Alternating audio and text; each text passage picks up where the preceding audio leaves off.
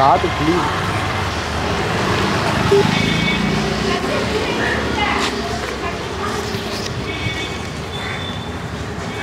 வரலாமான்னு சொல்லுப்பா.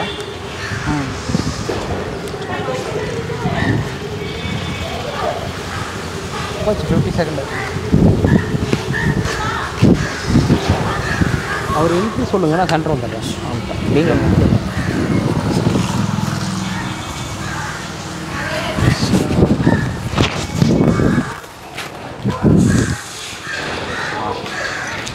ஆண்டர்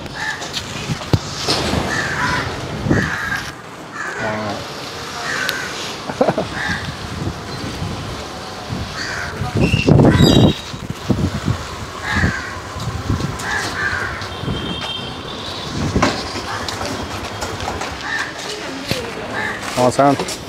Yeah, Sri. Hi. Mike. அது அரவிந்த், இந்த camera team. Hello. Veeramani, Shankar. Yeah. Hello. Hello. Hi.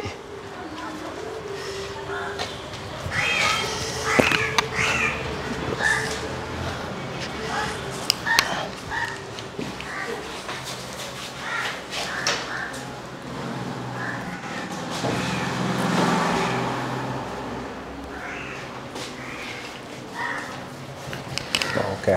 Yeah. Yeah.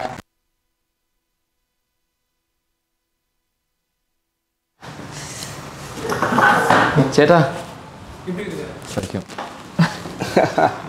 வணக்கம் சார். இங்கே வாங்க, நீங்கள் வாங்க, எப்படி வாங்க. ஸோ எப்படி சாப்பிட்டீங்களா? சாப்பிட்டாச்சிங்க. உறக்கம் இல்லாத இரவு. ஏன் என்னாச்சு? ஃப்ரெண்டு வீட்டில் தங்கியிருந்தேன். ஓகே. அவர் வீட்டில் ஃபுல்லாக கொசுவும். ஓகே. அவர் சரக்கு அடிச்சுட்டு கொசுவோட மட்டையாயிட்டார். சரி. இன்னொரு ஃப்ரெண்டு பக்கத்து ரூம் போகலான்னா அவர் கொரட்டை.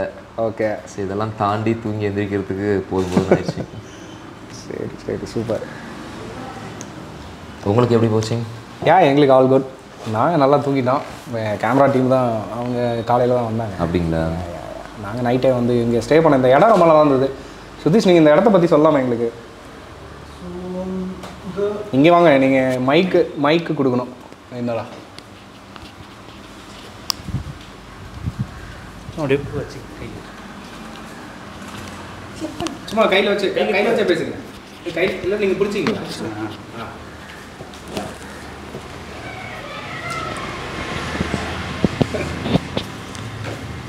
இந்த இடம் நானும் வசந்தில் ஒரு தியேட்டரில் ஒர்க் பண்ணும்போது தியேட்டரா கொஞ்சம் தான் ஆக்டராக இல்லை, அட்மினிஸ்ட்ரேட்டர். ஸோ அந்த டைமில் வந்து நிறைய பேர் வரும். தங்கிறதுக்கு இடம் வந்து ரொம்ப ஷார்ட்டாக இருந்தேன். ஸோ அதுக்காக நாங்கள் வந்து ஒரு வீடு எடுத்து ஆர்டிஸ்ட்டுக்காக தங்க வைக்கலாம் சொல்லிட்டு தான், அதனால தான் குருகுலம்னு பேர் வந்தது. So then it become commercial and so இங்கே வந்து ஆக்சுவலாக இண்டிவிஜுவல்ஸ் ஒரு பெட்டு ஷேர் பண்ணுறாங்க. ஆமாம். ஓகே, நல்லா இருக்கு. அப்புறம் இந்த ஆர்ட் ஒர்க், இந்த ஆம்பியன்ஸு ரொம்ப இன்ட்ரெஸ்டிங்காக இருக்குது. எனக்கு இன்னொரு தான் இன்ட்ரடியூஸ் பண்ணாரு. தேங்க்யூ. அப்புறம் பார்த்தா நீங்கள் தேங்க்யூ ஃபார் கம்மிங். தேங்க்யூ. சேட்டா ஏற்கனவே இவரோட செயலை வந்து கோவாவில் காமிச்சு அங்கே ஒரு பெரிய ஹாஸ்டல் நடத்தி அதை விட்டுட்டு அதுக்கப்புறம் பாண்டிச்சேரி வந்துட்டார். ஸோ நம்ம இந்தியாவில் வந்து நிறைய ஹாஸ்டல் கல்ச்சர் ரொம்ப கம்மி. லைக் கோவாக்கு அப்புறம் இந்த பாண்டிச்சேரி தான் வந்து லைக் ஹாஸ்டல் கல்ச்சர் ஜாஸ்தியாக வருது. லைக் சில ஊர்லலாம் சின்னதாக இருக்குது, ஆனால் ஹாஸ்டல் கல்ச்சர் இப்போ பாண்டிச்சேரியில் வந்துட்டு இருக்கும் நிறைய. ஓகே. லைக் நான் ஸ்டார்ட் பண்ணும்போது only like there was only 2 hostel. இப்போதைக்கு maybe like around 30 to 40 hostels in Pondicherry and Auroville. 30 hostel இருக்கா அப்போ? ஆரோவில் எல்லாம் sir like people like to stay like in a hostel because like தங்குறது மட்டும் இல்லை, they get to know people, teach, learn and collaborate with their travel experiences. Okay. Very interesting. நல்லா இருந்தது, ஒரு மாதிரி ஏதோ வீட்டில் இருக்கிற மாதிரி. அப்படிங்களா? பிரேக்ஃபாஸ்ட்லாம் பிரேக்ஃபாஸ்ட் கொடுத்தாருங்களா இல்லையா? இல்லை, நாங்கள் காலையில் கிளம்பிட்டாங்க. ஓ, 6 மணிக்கே கிளம்பி போயிட்டாங்க. ஸோ பைக் கொடுத்தாரு. பைக் கொடுத்தாருங்களா? 300 ரூபாய்க்கு கொடுக்குறத 350 ரூபாய்க்கு கொடுத்தாரா? இல்லை, அது ஒரு கெஸ்ட்டு பைக்கு காம்ப்ளிமெண்ட்டே கொடுத்தோம். போயிட்டோம், வரும்போது பெட்ரோல் இல்லை. ஓ, கொஞ்சம் தூரம் தள்ளிட்டு வந்து பெட்ரோல் போட்டு வந்தோம். எக்ஸ்பீரியன்ஸ் தான். Okay, thank you Sudhish. தேங்க்யூ. அதனால தான் ஜஸ்ட் வாண்ட் நீங்கள் இந்த பிளேஸை பற்றி சொல்லலாம் அப்படிங்கிறதுக்காக தான். ஓகே, வில் கண்டினியூ வித் அந்த இது. சொல்லுங்கள் ப்ரோ, மக்கள்கிட்ட நம்ம என்ன எதை பற்றி பேச போகிறோம்? நீங்கள் பேச போகிறீங்க, நாங்கள் கேட்க போகிறோம். அதான் ஐடியா. ஸோ இல்லை வசந்த், என்னென்னா ஆக்சுவலாக இப்போ நீங்கள் இப்போ கடைசியில் பிரியாணி படம், அதில் அந்த படம் இங்கே இப்போ ரீசெண்ட் டைம்ஸில் ஓடிடியில் ரொம்ப முக்கியமான ஒரு பெரிய அட்டென்ஷன் இருந்தது, ரொம்ப நல்லாவும் இருந்தது. இப்போ அந்த படத்தில் நாங்கள் உங்களை பார்த்துருக்கோம். பட் ஆனால் நீங்கள் வந்து ஒரு ஃபுல் டைம் தியேட்டர் ஆளாக இருக்கிறீங்க. ஸோ எனக்கு என்னென்னா, இப்போ ஜென்ரலாக சினிமாவுக்கு வர்றவங்க இப்போ நடிக்கணும் அப்படின்னா அவங்க ஏன் நடிக்க விரும்புகிறாங்கங்கிறதுக்கான ஐடியா டோட்டலாக வேறு. நடிக்கிறதுங்கிறது நம்ம சினிமாவில் வந்தோன்னா அட்டென்ஷன் கிடைக்கும், பணம் கிடைக்கும், புகழ் கிடைக்கும் அப்படின்னு ஒன்று இருக்குது. பட் தியேட்டருங்கிறது டோட்டலி வேறு ஒன்றா இருக்குது. அது ஒரு ப்ராசஸாக இருக்குது. ஸோ ஒரு தியேட்டர் ஆக்டராக இருக்கிறதுக்கும் ஒரு சினிமா ஆக்டராக இருக்கிறதுக்கும் டோட்டலாக எல்லாமே வேறவாக இருக்குது. ஸோ நீங்கள் அந்த படம் நடிச்சிருக்கீங்க. இப்போ அதுக்கப்புறம் நீங்கள் என்ன பண்ணுறீங்கன்னு எனக்கு தெரியல. பட் ஸ்டில் இப்போ வினோத் சொல்லி தான் இப்போ நீங்கள் full time into theatre. Vinod இன்னொரு விஷயம் அண்டர்லைன் பண்ணி சொன்னது என்னென்னா, ரொம்ப ரொம்ப சீரியஸான ஒரு தியேட்டர் ஆள் அப்படின்னு சொன்னார். ஸோ தியேட்டரை பற்றி நம்ம தெரிஞ்சுக்கலாம் அப்படிங்கிறது. இல்லை, ஏன்னா இல்லை, இப்போ தமிழ்நாடை பொறுத்த வரைக்கும் மக்களுக்கு வந்து ஒரு சினிமா மேலே அஃப்கோர்ஸ் தெரியும். சினிமா தான் நம்மளோட உலகம். அதை தாண்டி இப்போ தியேட்டர் அப்படிங்கிற இங்கிலீஷில் சொன்னால், அதே தமிழில் சொன்னால் நாடகம் அப்படிங்கிற ஒரு உலகம் வந்து எந்த அளவுக்கு இருக்குது, அவங்கள சுற்றி எந்த அளவுக்கு வளர்ச்சி அடைஞ்சிருக்கு, இல்லை என்னென்ன ரூபங்கள் இருக்குங்கிறது வந்து பெரிய அளவுக்குள்ள தெரியாது. அது வந்து அது யாரோட தவறும் கிடையாது, ஐயோ தெரியலையே அப்படிங்கிறது. ஏன்னா நம்ம ஆரம்பிக்கும் போது, இப்போ நானும் சின்ன வயசில் இப்போ காலேஜ்லாம் முடிச்சுட்டு வரும்போது நடிக்கணுங்கிற ஒரு ஆர்வம் இருந்துச்சு. நடிக்கணுங்கிற ஒரு ஆர்வம் இருந்த சமயத்தில் இப்போ நமக்கு நடிக்கணும் அப்படின்னா நமக்கு தெரிஞ்ச ஒரே மீடியம் வந்து சினிமா தான். ஆமாம், சினிமாவை தாண்டி வேறு மீடியம் கிடையாது. நீங்கள் எந்த மீடியமில் வந்து வேறு நடிக்கிற கலையை வந்து உங்களால் ப்ராக்டிஸ் பண்ண முடியும். ஸோ நடிகன் ஆகணும்னு தெரியும், ஆனால் சினிமா தான் ஒரே வழி. ஸோ அப்படிங்கிற சமயத்தில் காலேஜ்லாம் முடிச்சுட்டு நானும் ஐடிலாம் வேலை செஞ்சிட்ருக்கிற சமயத்தில் ஓகே சினிமா முயற்சி செய்யலாம் அப்படின்ட்டு ஒரு ஆசை இருந்தாலும், பெரிய அளவில் சினிமாவில் போய் இப்போ இளைஞர்கள் பண்ணுற மாதிரி எல்லோரும் பண்ணிகிட்டு இருக்க மாதிரி முழு நேரமாக வாய்ப்பு தேடி குடம்பாக்கத்தில் தங்கி அதுக்கான தைரியம் இல்லை. இன்னமும் எனக்கு அந்த தைரியம் கிடையாது. ஸோ அதை வந்து விட்டுட்டு எல்லாத்தையும் போய் இறங்கி பண்ண முடியுமான்ட்டு அந்த தைரியம் இல்லாததுக்கு காரணம் வந்து இப்போ குடும்பத்தை வந்து காப்பாற்றணும். எனக்கு இப்போ குடும்பத்தை காப்பாற்றணும், நான் குடும்பத்தை சம்பாரிச்சு கொடுக்கணுங்கிறத வந்து அது சின்ன வயசுலேருந்தே ஆழமாக இருந்ததுன்னு வச்சுக்கோங்களேன். அது நான் செய்யலை கடைசியாக, அது அடுத்த விஷயம். இல்லை, அது ஜென்ரலாக ஆம்பளைங்க சம்பாதிக்கணும்னு ஒன்று இருக்குங்க. அது உண்மைதான். அது மூத்த பையனா? மூத்த பையன். நானும் மூத்த பையன் தான். ஸோ 21 வயசுக்கு அப்புறம் அது அவங்க கேட்குறாங்களே இல்லையோ நம்ம சம்பாதிக்கணும் அப்படிங்கிற ஒரு மனநிலை வந்து நமக்குள்ளே உருவாயிருது. அதுவும் நான் 21 வயசுலாம் வேலைக்கு போயிட்டேன் நான் முடிச்சுட்டு. ஸோ அப்படி வேலை செஞ்சுட்டே இருக்கிறதுனால தான் சினிமாவை போய் முழு நேரமாக முயற்சி பண்ணணுங்கிற தைரியம் இல்லை. அதே சமயத்தில் வந்து தான் சென்னையில் இருக்கிற நான் வேலைக்கு போயிட்டுருக்கிற சமயத்தில் தான் கூத்துப்பற்றையோட சில நாடக நிகழ்வுகள் வந்து பார்க்குறதுக்கான வாய்ப்பு கிடைக்குது அலியான்ஸில். ஓகே, அது நீங்களாக தெரிஞ்சுக்கிறீங்க. ஆமாம், ஏன்னா பேனர் போடுறாங்க அவங்க. ஓகே, ஏன்னா அந்த சமயத்தில் இது முக்கியம். ஏன்னா அது எங்கே பேனர் போடுறாங்கன்னா, ஜெமினி ஃப்ளைஓவர் இறங்கி இந்த பக்கம் சைதாப்பேட்டை வர இடத்துல பாலம் இறங்குது, அந்த பக்கம் பில்டிங் மேலே ஒரு பெரிய பேனர். அந்த பேனரை மிஸ் பண்ண முடியாது அந்த ரோட்டில் போகிறவங்க.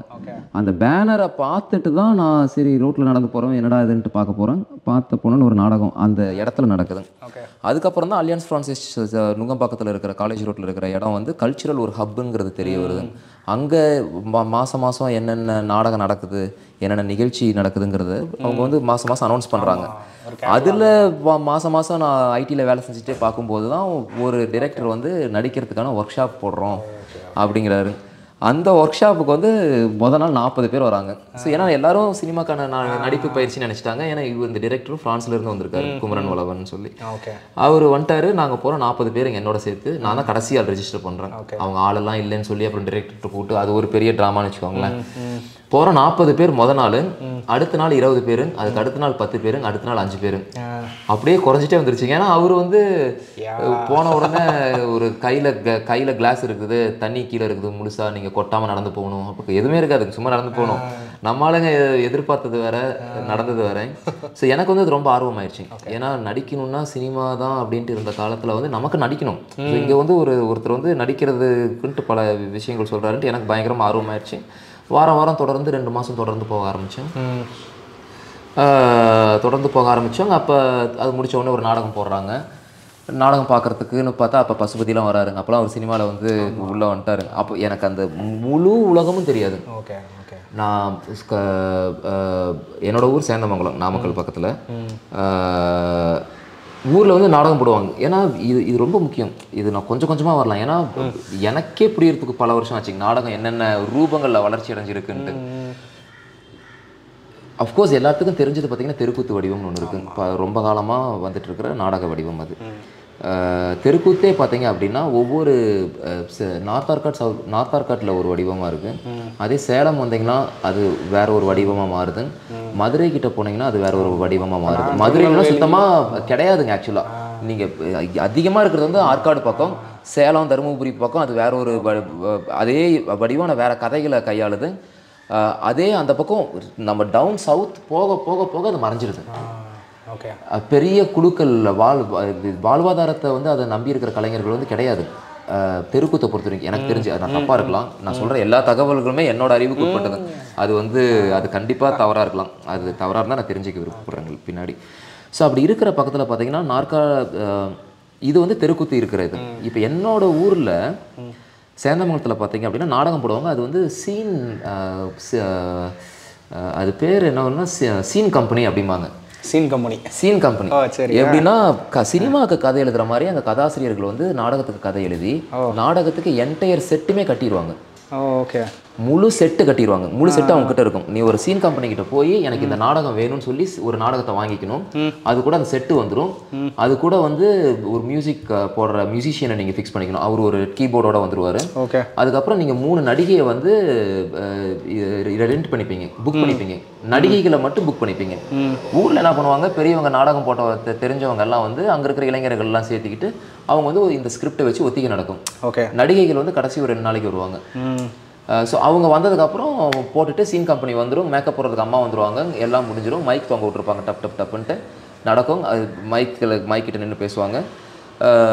அதுக்கப்புறம் வந்து பாட்டு வரும். பாட்டு வரும்போது சினிமா பாட்டு மாதிரி பெட்டு சுற்றும். மேலே வந்து பனி பிரதேசத்தில் நடக்கும். சுவிட்சர்லாண்டில் மேலே இருந்து ஸ்னோ அடிப்பாங்க. ஸோ இது பக்காவான ஒரு இண்டஸ்ட்ரிங்க அது. அது நான் கடைசியாக எங்கள் ஊர் திருவிழாவில் பார்த்த வரைக்கும் நடந்திருக்கு.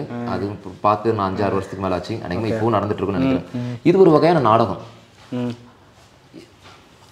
இதில் பார்த்தீங்கன்னா அந்த கதை எழுதுறவரோட வாழ்க்கை தான் இதை நம்பி இருக்கு. நடிகர்கள்லாம் அப்பப்போ அந்த திருவிழாவுக்கு ஏற்றாப்புல ஊருக்குள்ளேயே சேர்ந்து போகிறாங்க நடிகர்கள். ஆமாம். இதே நான் இருக்கிற சேந்தமங்கலம், நாமக்கல், சேலத்தில் பார்த்தீங்கன்னா கட்டபொம்மலாட்டம் இருக்கு. பெரிய அளவில் இருக்கு கட்டபொம்மலாட்டம். இன்னும் என்னோட ஊர் திருவிழாக்களில் வந்து போட்டிருக்காங்க. ஒருவேளை என்னோட ஊரை ஒட்டியே போட்டிருக்கலாம். நான் பார்த்தது கிடையாது. எப்போ வரைக்கும் பார்த்தது கிடையாது. 4 வருஷத்துக்கு முன்னாடி வரைக்கும் பார்த்தது கிடையாது. 27 வருஷம் என்னை சுற்றி 50 கிலோமீட்டருக்குள்ளே இருந்த ஒரு மிகப்பெரிய கலை வடிவத்தை நான் பார்த்தது கிடையாது. கட்டபொம்மலாட்டம். அது பிரமாதமான பொம்மைகள்லாம் இவ்வளோ உயரத்தில் இருக்கும். சேலத்தில் வந்து நான் பெரியசாமி வாத்தியார் அவரோட நாடகம் பார்த்தேங்க. அவர்கிட்ட கொஞ்சம் இங்கே நாடக குழுவில் கூட்டு வந்து பயிற்சியும் எடுத்துக்கிட்டோம். ஸோ இது ஒரு வடிவம். நான் உங்களுக்கு வந்து வேறு என்னென்ன நாடக வடிவங்கள் நம்மளை சுற்றி இருக்குது. நான் பண்ணுற வடிவம் கடைசியாக வரட்டும். ஆனால் வேறு என்னென்ன வகையில் நாடக வடிவங்கள் இருக்குன்னு சொல்கிறேன். அது இருக்குது. அதே பார்த்தீங்கன்னா எலிமேடு அப்படின்னு ஒரு கிராமம் இருக்குது, திருச்செங்கோடு ஒட்டி. அங்கே வந்து எலிமேடு வடிவேல் ஐயான்னு சொல்லி அவரோட தெருக்கூத்து குழு வந்து ரொம்ப பிரசித்தி பெற்ற குழு. அவங்க வந்து பொன்னர் சங்கர் கதை, மதுரை வீரன் கதை அதெல்லாம் வந்து போடக்கூடிய ஆளுங்க. அவங்க வந்து மகாபாரதம் ஆட மாட்டாங்கன்னு நினைக்கிறேன். அவங்க அந்த கதைகள் கிடையாது. அவங்களுக்கு இந்த கொங்கு மண்டலத்தில் இருக்கிற கதைகள் வரும். அவங்க ஒரு பிரசித்தி பெற்ற குழு. எனக்கு தெரிஞ்ச அந்த ஒரு குழு இருந்திருக்குங்க அங்கே. இங்கே கட்டபொம்மலாட்டம் பெருசு. இதே ஆற்காடு பக்கம் வந்தால் தெருக்கூத்து ரொம்ப அதே மாதிரி தருமபுரி பக்கமும் நிறைய தெருக்கூத்து குழுக்கள் இருக்குது. இது வந்து தெருக்கூத்து ஒட்டி கட்டபொம்மலாட்டம் இருக்கிறது. தோல்பாவை இருந்திருக்கலாம், அது சவுத்தில் இருந்திருக்கலாம். ஆனால் இதுலேயே பெரியசாமி வாத்தியார் என்ன சொல்லுவாருன்னா, ஒரே கதையை 3 வடிவத்தில் ஆடுவாங்க. கட்டபொம்மலாட்டமாகவும் ஆடுவாங்க, தோல்பாவையாகவும் ஆடுவாங்க, டைரெக்டாக தெருக்கூத்தாவும் ஸ்டேஜ் மேலே ஆடுவாங்க. அதே நடிகர்கள், அதே கதை, வடிவம் மட்டும் மாற்றிப்பாங்க. அதே பாட்டு ஸ்ட்ரக்சர், அதே வடிவத்தை மாற்றிப்பாங்க. அதுவும் பண்ணியிருக்கிறாருங்க அவர். ஸோ இப்படி நான் நாடகம் ஆரம்பித்த சினிமா மட்டும்தான் இல்லை, சினிமா பண்ண முடியலப்பா, சரி இப்படி ஒரு வழி இருக்குது, இதில் நான் வேலையும் விட தேவையில்லை, அதே சமயத்தில் நடிக்கலாம் அப்படிங்கிற இதில் தான் ஆரம்பிக்குது. இப்போ நீங்கள் ஆனால் குமரன் வளவன் போயிட்டு அங்கேருந்து இல்லை, குமரன் இப்போ நான் சொன்ன மற்ற வடிவங்கள்லாம் காலப்போக்கில் நான் கண்டடைஞ்சிக்கிட்டு எக்ஸ்ப்ளோர் பண்ணது. ஸோ திரும்ப பயணத்துக்கு நம்ம திரும்ப முதல் புள்ளிக்கு வந்தோன்னா அலையான்ஸில் அந்த ஒர்க் ஷாப்புக்கு அப்புறம் நான் தொடர்ச்சியாக அவர் கூட வேலை செய்ய ஆரம்பிக்கிறேன். வேலை செய்ய ஆரம்பிக்கும் போதே வந்து அஃப்கோர்ஸ் சினிமா அப்படிங்கிற ஒரு ஆசை, மாயை, அதெல்லாம் எப்படி வேணால் சொல்லிக்கலாம் நம்ம. அது இருந்தது இன்ஜினியரிங் இல்லையா? நான் படித்தது இன்ஜினியரிங், கோயம்புத்தூரில் எலக்ட்ரிக்கல் அண்ட் எலக்ட்ரானிக்ஸ். எந்த இன்ஜினியரிங் படித்தா எனக்கு தமிழ்நாட்டில் எந்த இன்ஜினியரிங் படித்தாலும் அவன் ஐடியில் தான் வேலை செய்யணும். இப்போ ஐடி வேலையும் கிடைக்குதான்னு தெரியல, என்ன வேலை செய்கிறாங்கன்னு தெரியல. இல்லை, நான் என்னன்னா இப்போ முன்னாடி வந்து இன்ஜினியர் ஆகணும்னா ஸ்பெசிஃபிக்காக ஒரு பர்டிகுலர் கோர்ஸை எடுத்து படித்து அப்படி ஆகணும்னு நினச்சிருப்பாங்க இல்லையா? இல்லை வீட்டில் ப்ரெஷர் பண்ணியிருப்பாங்க. ஆமாம், நான் நினச்சேங்க அப்படி ஏரோநாட்டிக்கல் இன்ஜினியர் ஆகணும்னு நினச்சேன். ஓகே. அப்போ நான் படித்தப்போ நான் படித்தப்போ 3 வகையான ஃபீஸ் ஸ்ட்ரக்சர் இருந்துச்சு. என்னோட வருஷம் தான் கடைசி ஃபீஸ் ஸ்ட்ரக்சர். நான் வந்து 15,000 தான் கொடுத்தாங்க வருஷம் படிக்கிறதுக்கு. ஸோ அது வந்து ஃப்ரீ சீட் அப்படிம்பாங்க அந்த சமயத்தில். அதுக்கப்புறம் வந்து பேமெண்ட் ஷீட்னா 45,000 சம்திங் வரும். அதுக்கப்புறம் நீங்கள் மேனேஜ்மெண்ட்டில் சேர்றது. ஸோ நான் முடிச்ச அதுக்கு அடுத்த வருஷம் வந்து எல்லாத்தையும் சேர்த்திட்டாங்க. எல்லாமே 37,000 40,000 அப்படி ஆக்கிட்டாங்க. ஸோ நான் படித்தப்போ ஏரோநாட்டிக்கல் வந்து இருந்துச்சு, பேமெண்ட் சீட்டில் 50,000 கொடுக்கணுன்னு இருந்துச்சு. நான் எதுக்குடா வீட்டுக்கு செலவு வைக்கணும், நம்ம வந்து கம்மியாகவே எடுத்துக்கலாம் அப்படின்ட்டு எங்கள் சீட். ஆக்சுவலாக அதான் இப்போ நான் என்னன்னா, நீங்கள் பறக்கணும்னு ஆசைப்பட்ட ஒரு ஆள் வந்து கிரவுண்டடாக இருக்க வேண்டிய ஒரு இடம் வந்துடலாம். நாடகங்கிறது அப்படிதான் சொல்லுவாங்க இல்லையா? ஆமாம், கிரவுண்டடாக இருக்க அப்படிங்கிறது. ஸோ அங்கேருந்து இங்கே நீங்கள் அப்படி அதான் ஏன்னா நம்ம ஆசைப்பட்டது எல்லாம் இருக்குது, ஆனால் நம்ம தரையில் கால் ஊழி நிற்கிறதுன்னு சொல்கிறாங்க இல்லையா? It is very important. இன்னொன்று, ஏன்னா நான் இருந்த கிராமத்தில் என்ன படிப்பை தேர்ந்தெடுக்கணுங்கிற ஒரு புரிதலே எனக்கு கிடையாது. ஓகே. ஃபார் எக்ஸாம்பிள், என்னோட குடும்பத்தில் நான் தான் முதல் பட்டதாரி. எங்கள் அம்மா 10வது படிச்சிருக்காங்க, அவங்க பட்டதாரி தான் அவங்க. ஆனால் அவங்க அதுக்கு மேலே படிக்கலை, இல்லை டிகிரி வாங்கணும்னு சொன்னால் இப்போ நான் ஒன்றுங்க, அப்போ என் தங்கச்சி வாங்கிட்டாங்க. நான் காலேஜ் போகிறப்ப பார்த்தீங்க அப்படின்னா என்ன கோர்ஸ் எடுக்கிறதுன்னு தெரியல. ஏன்னா நாங்கள் ஊரை விட்டு வெளியே போகாத ஒரு வெளியே போனதுக்கு தேவைகள் கிடையாதுங்க. ஏன்னா தொழில் ஊருக்குள்ளேயே இருக்குங்க, அப்படியே இருந்துட்டோம். சரி என்ன படிக்கிறதுங்கிறப்ப அந்த என்டையர் ஊருமே எனக்கு தெரிஞ்சு ஒரு வாதியார்கிட்ட இல்லை 2 வாதியார்கிட்ட தான் வந்து கேட்கும், கூப்பிட்டு போய் என்னப்பா எடுக்கலான்ட்டு. ஏன்னா எனக்கும் தெரியாது, எனக்கு வந்து இப்போ பிளேன் ஓட்டணும்னு ஆசை, அதனால் ஏரோநாட்டிக்கல் இன்ஜினியரிங் போகலான்ட்டு. ஆனால் அதை தாண்டி என்ன எடுக்கிறது, என்ன காலேஜ் எடுக்கலாம், எங்கே போகலாம், என்ன ஊருக்கு வரலாங்கிறது வந்து ஒன்றுமே அந்த காலத்தில் கிடையாது. ஒருவேளை இப்போ நிறைய மாறி இருக்கலாம். இல்லை எனக்குமே இப்போ நான் படிக்கிற காலத்தில் என்ன சொன்னாங்கன்னா, எனக்கு டிப்ளமோ பண்ணணும்னு ஆசை இருந்தது. பட் பக்கத்து வீட்டில் வந்து ஒருத்தர் டிப்ளமோ பண்ணி அவருக்கு ரொம்ப வருஷமாக பொண்ணு பார்த்துட்டே இருந்தாங்க. அதனால் என்ன சொல்லிட்டாங்கன்னா, டிப்ளமோ பண்ணால் பொண்ணு கிடைக்காது. பார்த்துட்டாங்களா? இப்போ அப்படி இல்லை. ஆக்சுவலாக இப்போ என்னன்னா, நான் டிப்ளமோ பண்ணல, டிகிரி கம்ப்ளீட் பண்ணல. ஆனால் நான் இப்போ எனக்கு 41 வயசு ஆகுதுண்ணா, இப்போ நான் கல்யாணம் பண்ணல. அதுக்கு டிப்ளமோ காரில் இல்லைன்னு சொல்ல வரேன். இவனுக்கு இந்த மாதிரியான மித்தெல்லாம் கிரியேட் பண்ணி இதுக்கு எல்லாம் சம்மந்தமே தெரியாது. ஆனால் இந்த மாதிரியான மித்தெல்லாம் வந்து உழவு. கரெக்ட். ஸோ இப்படி தான் இன்ஜினியரிங் முடிச்சது. ஸோ இன்ஜினியரிங் முடிச்சு ஐடி வேலையும் பண்ணியாச்சு. என்னோடய ஃப்ரெண்ட்ஸ் எல்லாம் ஃபைனல் இயர்லேயே பிளேஸ்மெண்ட் ஆகிட்டாங்க, நான் மட்டும் ஆகலை. ஏன்னா நான் தான் கல்ச்சுரல்ஸு அப்படி இப்படின்னு சுற்றிக்கிட்டு. சரி என்னோட மனசில் என்னென்னா, சரி இந்த வருஷம் காலேஜில் கல்ச்சுரல்ஸ் பண்ணாட்டி வேற நான் வெளியே போய் எங்கே பண்ண போகிறேன், வெளியே போய் பண்ண போகிறது கிடையாது. இதுதான் கடைசி வருஷம். ஸோ கடைசி வருஷம் இந்த வாழ்க்கையை இப்போ வாழ்ந்துட்டு போகிறேன் அப்படிங்கிற மாதிரி முடிஞ்சது. ஸோ நீங்கள் என்ஜினியராக ஒர்க் பண்ணிட்டு இருக்கும்போதே தியேட்டருக்குள்ளே வந்துட்டு? இல்லை, காலேஜ் படிக்கும்போதே இந்த கல்ச்சுரல்ஸ் அப்படி இப்படின்னு சுற்றிட்டு இருந்தாங்க, அந்த ட்ராமாட்டிக் கிளப்ஸு அப்படி இப்படின்னு. ஸ்கூல் படிக்கும்போதே நாடகம் எழுதுறது முதல் தடவை இப்போ பார்க்கும்போது தான் தெரிஞ்சுங்க. நான் முதல்ல நாடகம் எழுதுனது வந்து நான் 11th படிக்கும்போதா அப்படின்னு நினைக்கிறேன். 10th படிக்கும்போது 11th படிக்கும்போது தான். என்னோட சீனியர்ஸ் வந்து அதுக்கு முதல் வருஷம் வந்து ஒரு யமதர்மராஜா வச்சு ஒரு நாடகம் போட்டாங்க. ஓகே. எனக்கு அந்த யமதர்மராஜாவை பார்த்த உடனே ஏதோ ஒரு அந்த கதாயுதம்லாம் வச்சுக்கிட்டு எனக்கு ரொம்ப மனசுக்குள்ள பதிஞ்சிருச்சிங்க. ஆமாம், அடுத்த வருஷம் நம்ம அதே கேரக்டர் பண்ணோம், எனக்கு வந்து அதே கேரக்டர் பண்ணணும்னு ஆசை. அதனால அடுத்த வருஷம் என்ன பண்ணிட்டேன், அதே கேரக்டரை வச்சு ஒரு கதை எழுதுனேன். நீங்களே எழுதுறீங்க? ஆமாம் ஆமாம். உட்காந்து ஒரு ராத்திரி உட்காந்து அப்போ ஹாஸ்டலில் தங்கியிருந்தேன். ராத்திரி உட்காந்து ராத்திரியோட ராத்திரியாக ஒரு ஸ்கிரிப்ட் ஃபுல்லாக எழுதிட்டு அடுத்த நாள் பசங்களெல்லாம் கூப்பிட்டு டைரக்ட் பண்ணி காஸ்டியூம்லாம் செஞ்சு போட்டு ஃபுல்லாக முடிச்சு அதில் வந்து காந்தி வந்து மேலே யமதர்ம உட்காந்துருப்பாரு. காந்தி வந்து அது 50வது சுதந்திர தினமோ ஏதோ ஒரு இது சுதந்திர தினத்தை ஒட்டியோ இல்லை ஏதோ ஒரு மெயினான ஈவெண்ட் வந்துச்சு. அதனால் வந்து அவர் சொல்லுவார், இத்தனை வருஷம் ஆயிடுச்சு நான் சுதந்திரம் வாங்கி கொடுத்து, நான் போய் நாடு எப்படி இருக்கணும்னு பார்க்கணும்னு சொல்லுவார். அப்போ சித்திரகுப்த சொல்லுவார், இந்த மாதிரி காந்தி வந்திருக்காருன்னு. அவர் காந்தியாவது பூந்தியாவது யார் அது அப்படின்னு. ஐயோ காந்தி தெரியாதுங்களா, இந்தியான்னு ஒரு நாடு இருக்குது, அவர் தான் சுதந்திரம் வாங்கி கொடுத்தாரு. ஓ அப்படியா, எனக்கும் ஆசையாக இருக்குது, வா பார்க்க போகலாம் அப்படின்னு 3 பேர் வருவாங்க. காந்தி யமதர்மராஜா 3 பேரும் பூமிக்கு வருவாங்க. பூமிக்கு வந்த உடனே பார்த்தா இங்கே ஏமாற்றுவாங்க. அப்போ கூட கார்த்தியோட படம் இந்த மாதிரி ஏதோ ஒன்று வந்துருந்துச்சு, யமதர்மராஜா தூக்கி போட்டுருவாருன்னு. ஆமாம், லக்கி மேன் லைக் ஏதோ வந்துச்சுன்னு நினைக்கிறேன். யாரும் கொஞ்சம் தண்ணி விடுறோம். ஸோ அதை ஒட்டி எடுத்தவங்க அது தமாசா போச்சு ரொம்ப. அதுதான். ஸோ எழுதிட்டீங்க 11வது வயசுல? ஆமாம் ஆமாம்.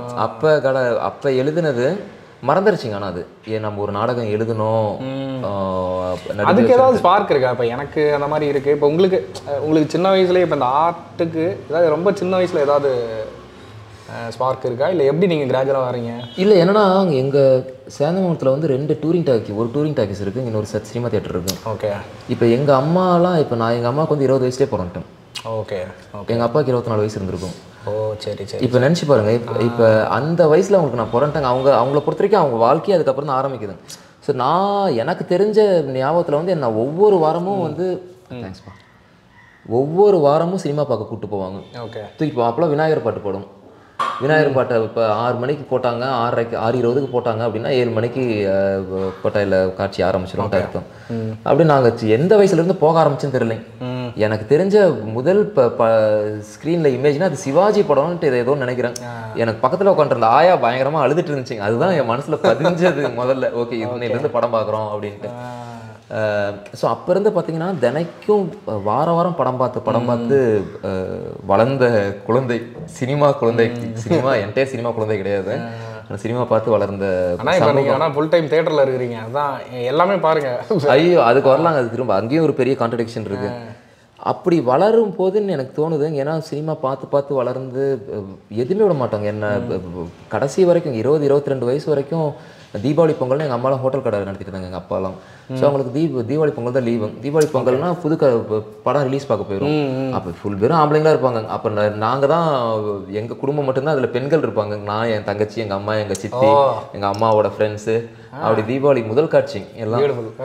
ஸோ அது வந்து பல காட்சிகள் நடந்திருக்குங்க. அப்படி ஒரு நாளில் 3 வளர என்ன ஆச்சுன்னா எங்கள் அம்மா கூட போகிறத நிறுத்திட்டேங்க நான். சரி பசங்களோட போனால் நான் காலையில் 1, மதியம் 1, ராத்திரி எங்கள் அம்மா பார்ப்பாங்க, ராத்திரி எங்கள் அம்மா கூட பார்க்குறதுன்ட்டு ஒரு அப்படி பார்த்து ஒருவேளை அதுலேருந்து வந்திருக்கலான்ட்டு தோணுது. அது பார்க்கும்போது கிடையாதுங்க. ஏன்னா பார்க்கும்போது திரும்ப ஸ்கூல் படிக்கணும்னு போயாச்சுங்க. நல்லா தான் படித்தேன், நல்ல மார்க் தான் +2ல் ஃப்ரீ சீட் வாங்கிருக்கீங்க. ஆமாம். ஸோ ஒரு கட்டத்தை அதெல்லாம் விட்டாச்சுங்க. அதை வந்து ஒரு கேரியராக எடுக்கணுங்கிற நினப்பு கூட கிடையாதுங்க எங்களுக்கு.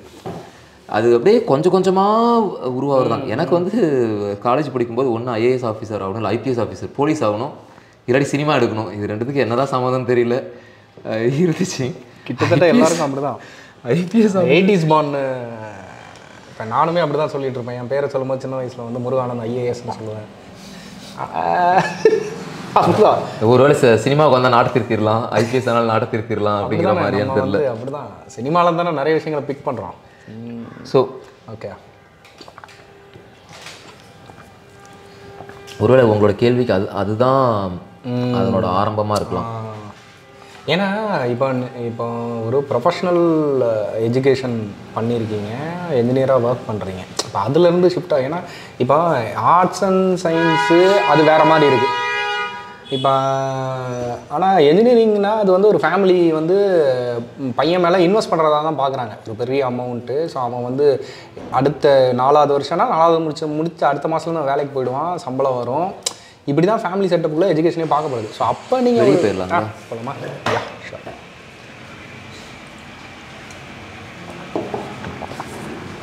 ஸோ அப்போ வந்துட்டு நம்ம என்ஜினியரிங்கை விட்டுட்டு வர்ற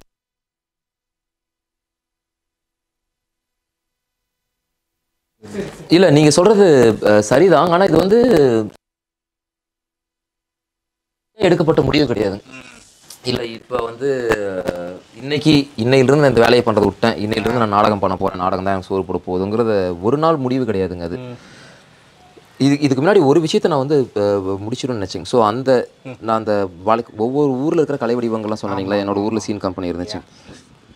அதே மாதிரி சென்னை மாதிரி ஒரு ஊர்களில் ஒட்டி வளர்ந்த வடிவம் தான் நவீன நாடகம் அப்படிங்கிறது. ஸோ நவீன நாடகத்துக்கான அந்த இடத்துல தான் நான் இருக்கேன். அந்த மாதிரி ஒரு குழுவில் தான் நான் இருக்கேன். அதுக்கான அது இன்னும் ஒரு முழுமையடையாத வடிவம். தமிழ்நாட்டில் முழுமையடையாத வடிவம்னு ஏன் சொல்கிறேன் அப்படின்னா, அதுக்கான பார்வையாளர்களை இன்னும் அதை கண்டுபிடிக்கலை. அதை சார்ந்து ஒருத்தர் வந்து ஒரு வாழ்வியலை உண்டாக்க முடியாது. தெருக்கூத்தை சார்ந்து நீங்கள் வாழ்ந்துடலாம், கம்மியான காசுனாலும் அதுக்குன்ட்டு ஒரு சிஸ்டம் அது உருவாக்கிக்கிச்சு. ஓகே, கிராமத்தில் திருவிழானா தெருக்கூத்தை கூப்பிடணும், அவங்க வருவாங்க, இவங்க வருவாங்க. 500 அவங்க சம்பாரிச்சாலும் அந்த 500 ரூபாய்ங்கிறது அந்த ஒரு அது ஒரு சர்க்கிள், அது ஒரு குறுகிய வட்டம். ஆனால் அது வட்டம் உருவாயிருச்சு.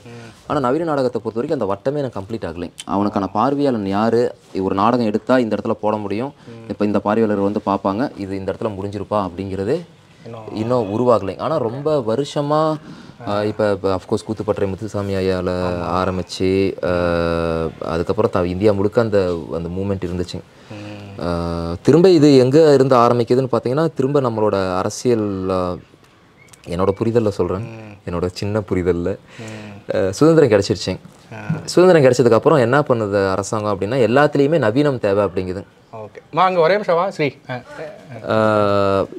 இங்கே வாங்க, மைக் அவர் ஒழுங்காகி. ஓகேங்களா? ஓகேவா? Blue colour light தெரியுதுமா? தேங்க்யூமா. சுதந்திரம் கிடச்சிருச்சு. சுதந்திரம் கிடச்சதுக்கப்புறம் அரசாங்கம் என்ன சொல்லுது, எல்லாத்துலேயுமே நவீனம் தேவை அப்படிங்குது. அஃப்கோர்ஸ் விவசாயத்தில் வந்த புரட்சி, அவங்க பண்ண க்ரீன் ரெவல்யூஷன்லாம் உங்களுக்கு தெரிஞ்சிருக்கும். அதே மாதிரி கலையிலையும் அது பண்ணணும்னு நினச்சது. கலையில் பண்ணணும்னு அது நினச்ச உடனே என்ன பண்ணுது, இயலிசை நாடக மன்றம் அப்படின்னு ஒன்று உருவாக்குது. இயலிசை நாடக மன்றம்னு ஒன்று உருவாக்கிட்டு அதில் வந்து பட்டியலிடுதுங்க ஒவ்வொரு கலை வடிவத்தையும் உள்ள. ஓகே, இது இந்த கலை வடிவம், இந்த கலை வடிவம், இது இப்படி இப்படின்ட்டு. அப்போ என்ன பண்ணுது, ஒட்டுமொத்த இப்போ நான் சொன்னேன் இல்லைங்களா, இந்த கூத்து அந்த கூத்து, இந்த கூத்து அந்த கூத்து, அது எல்லாமே வந்து ஒன்று நாட்டுப்புற கலை வடிவங்கள், இல்லை நாட்டார் கலை வடிவங்கள், மற்ற கலை வடிவங்கள், நாட்டார், அது வந்து ஒரு ஒத்த லேபிள் அடைச்சிருதுங்க அது அத்தனையும்.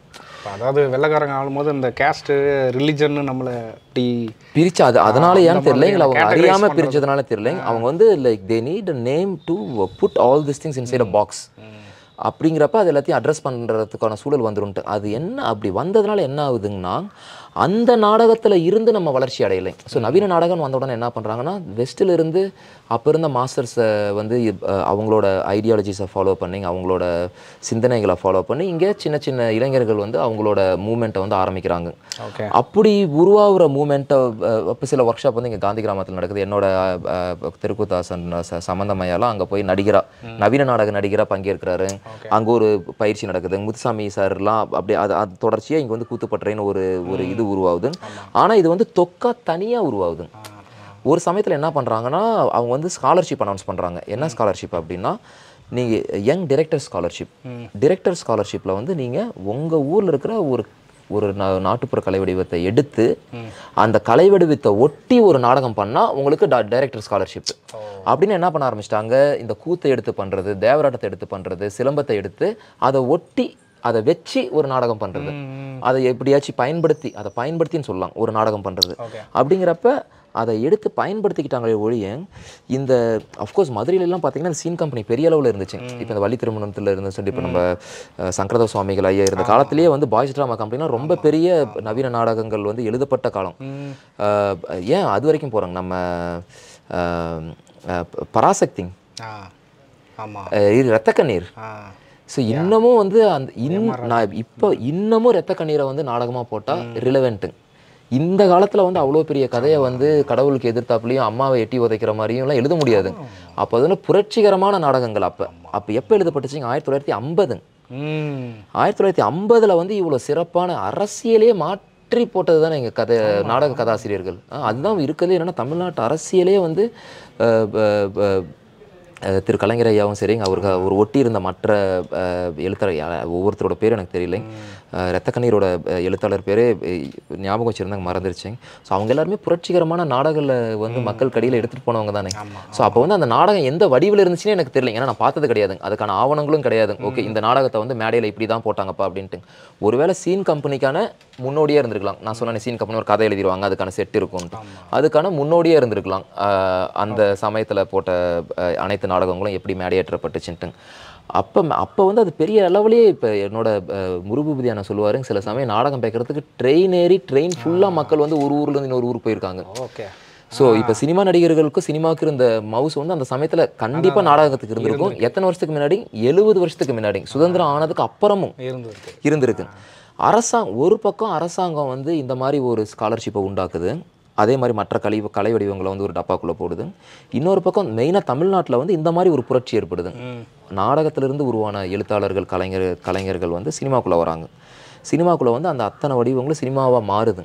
அப்போ வந்து இன்னும் வெகுவாக மக்கள்கிட்ட போய் சேருதுங்க. ஒரு மிகப்பெரிய திராவிட எழுச்சி வந்து நம்ம ஊரில் அந்த சமயத்தில் வந்து ஏற்படுது. அது ஏற்படுது.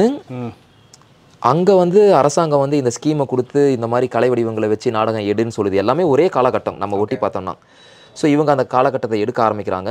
அப்போ தான் நவீன நாடகம் அப்படின்னு ஒன்று தனியாக உருவாகுதுங்க. அதுக்குன்ட்டு பார்வையாளர்கள் கிடையாதுங்க, அதை போடுறதுக்கு அரங்கங்கள் கிடையாதுங்க, அதுக்கான நடிகர்கள் கிடையாதுங்க, எதுவுமே கிடையாதுங்க, அதுக்கான புரிதல்கள் கிடையாதுங்க, எதுவுமே கிடையாது. ஆனால் புதுசாக அஃப்கோர்ஸ் அது வந்து நான் அது எது கூட ஒப்பிடுறாங்கன்னா, அந்த சமயத்தில் வந்து எழுத்தில் நடந்த மாற்றத்தோடையும் நம்ம தமிழ்நாட்டில் சொல்கிறாங்க. ஏன்னா முத்துசாமி ஐயா வந்து சிறுகதை எழுத்தாளர் அப்படிங்கிறத ஒட்டி அந்த பயணத்தை வந்து கொண்டு வராங்க. அந்த சமயத்தில் தமிழ்நாட்டில் ஏற்பட்டுச்சுன்ட்டு.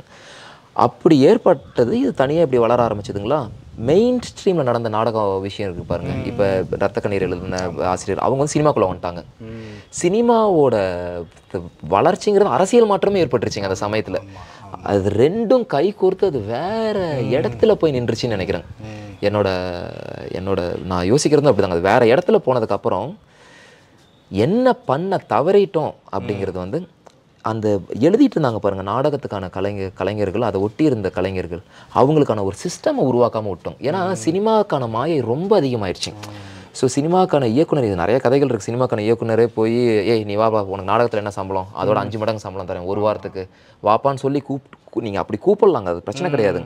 ஆனால் அவங்களுக்கான ஒரு சிஸ்டம் வந்து எக்கோ சிஸ்டம்னு சொல்கிறேன் இல்லைங்களா, அது பிரேக் ஆகிடுச்சிங்க. அப்படியே வெள்ளைக்காரன் வந்து அதை மெயின்டைன் பண்ணிட்டாங்க. சினிமா வந்தாலும் இப்போ ஃப்ரான்ஸில் இப்போ நான் ஃப்ரான்ஸில் ஒரு நாடகம் பண்ணிட்டு இருக்கேன், 3 வருஷமாக அங்கே இருக்கேன். நம்ம ஊரில் சினிமா எப்படி, அங்கே நாடகம் அப்படி, அது அவனோட கலாச்சாரம், அதை அவன் விட்டே கொடு, அது மாறவே இல்லைங்க. நம்ம ஊரில் நாடக தியேட்டர்லாம் வந்து சினிமா தியேட்டராக மாறிடுச்சு.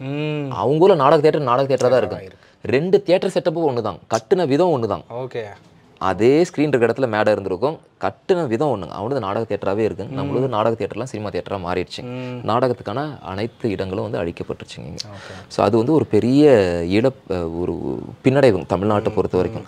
அதுக்கப்புறம் நவீன நாடகம் உருவாகி இந்த 50 வருஷம் 60 வருஷமாக அது என்ன தான் போராடினாலும் தமிழ்நாட்டில் நாடகம் மட்டும் பிரத்யேகமாக போடுறதுக்குன்னு ஒரு மேடை கிடையாது. அஃப்கோர்ஸ் அரசாங்கம் வந்து தெருக்கூத்துக்கு போடுறதுக்குன்னு சொல்லி ஒவ்வொரு கிராமத்துலேயும் ஒரு முனையில் வந்து மேடை கட்டி விட்டுருக்காங்க. இப்போ இருக்கிற வளர்ச்சியிலைங்க மேடை வந்து ஒரு 20 வருஷத்துக்கு முன்னாடி கட்டியிருக்காங்கன்னு வச்சுக்கோங்களேன். இப்போ எல்லாத்துக்கிட்டையும் 2 வீலர் இருக்குங்க. எவ்வளோ டிராஃபிக் அதிகமாகிடுச்சிங்க. அந்த இடத்துல வந்து தெருக்கூத்து வந்து முன்னாடி தெருவில் நடந்துச்சு. ஏன் அப்படின்னா தெருவே ஒரு அமைதியான இடம் தாங்க. அப்போ தெருவில் யாரும் வந்து பைக் எடுத்துகிட்டு போய் ஹார்ன் அடிக்க போகிறது கிடையாது. வெயில் காலத்தில் வந்து தெருவில் உட்காந்து அது வந்து ஒரு சோஷியல் ஸ்பேஸுங்க. அது நீங்கள் கூட ஏற்கனவே அந்த விளையாட்டு அரங்கங்கள் பற்றி நீங்கள் பேசிகிட்டு இருந்தீங்களே, எப்படி வந்து சென்னையில் வந்து பெரிய பெரிய மைதானங்கள் வந்து காணாமல் போகுதுன்ட்டுங்க. அதெல்லாம் வந்து சோஷியல் கேதரிங் ஸ்பேஸு. மக்கள் வந்து ஒன்றா கூடுற இடம் தான் அந்த தெருமுனைங்கிறது. இப்போ இருக்கிற தெருமுனை கிடையாதுங்க. இந்த தெருமுனை கூடயும் இப்போ தெருக்கூத்து வந்து தெருவில் நடந்த தெருமுனை கூடயும் டிரெக்ட் ஒப்பீடு வந்து நம்ம பண்ணவே முடியாது. காலம் பயங்கரமாக மாறி போச்சு. இது வந்து இன்ஸ்டா ரீல் காலம் இது.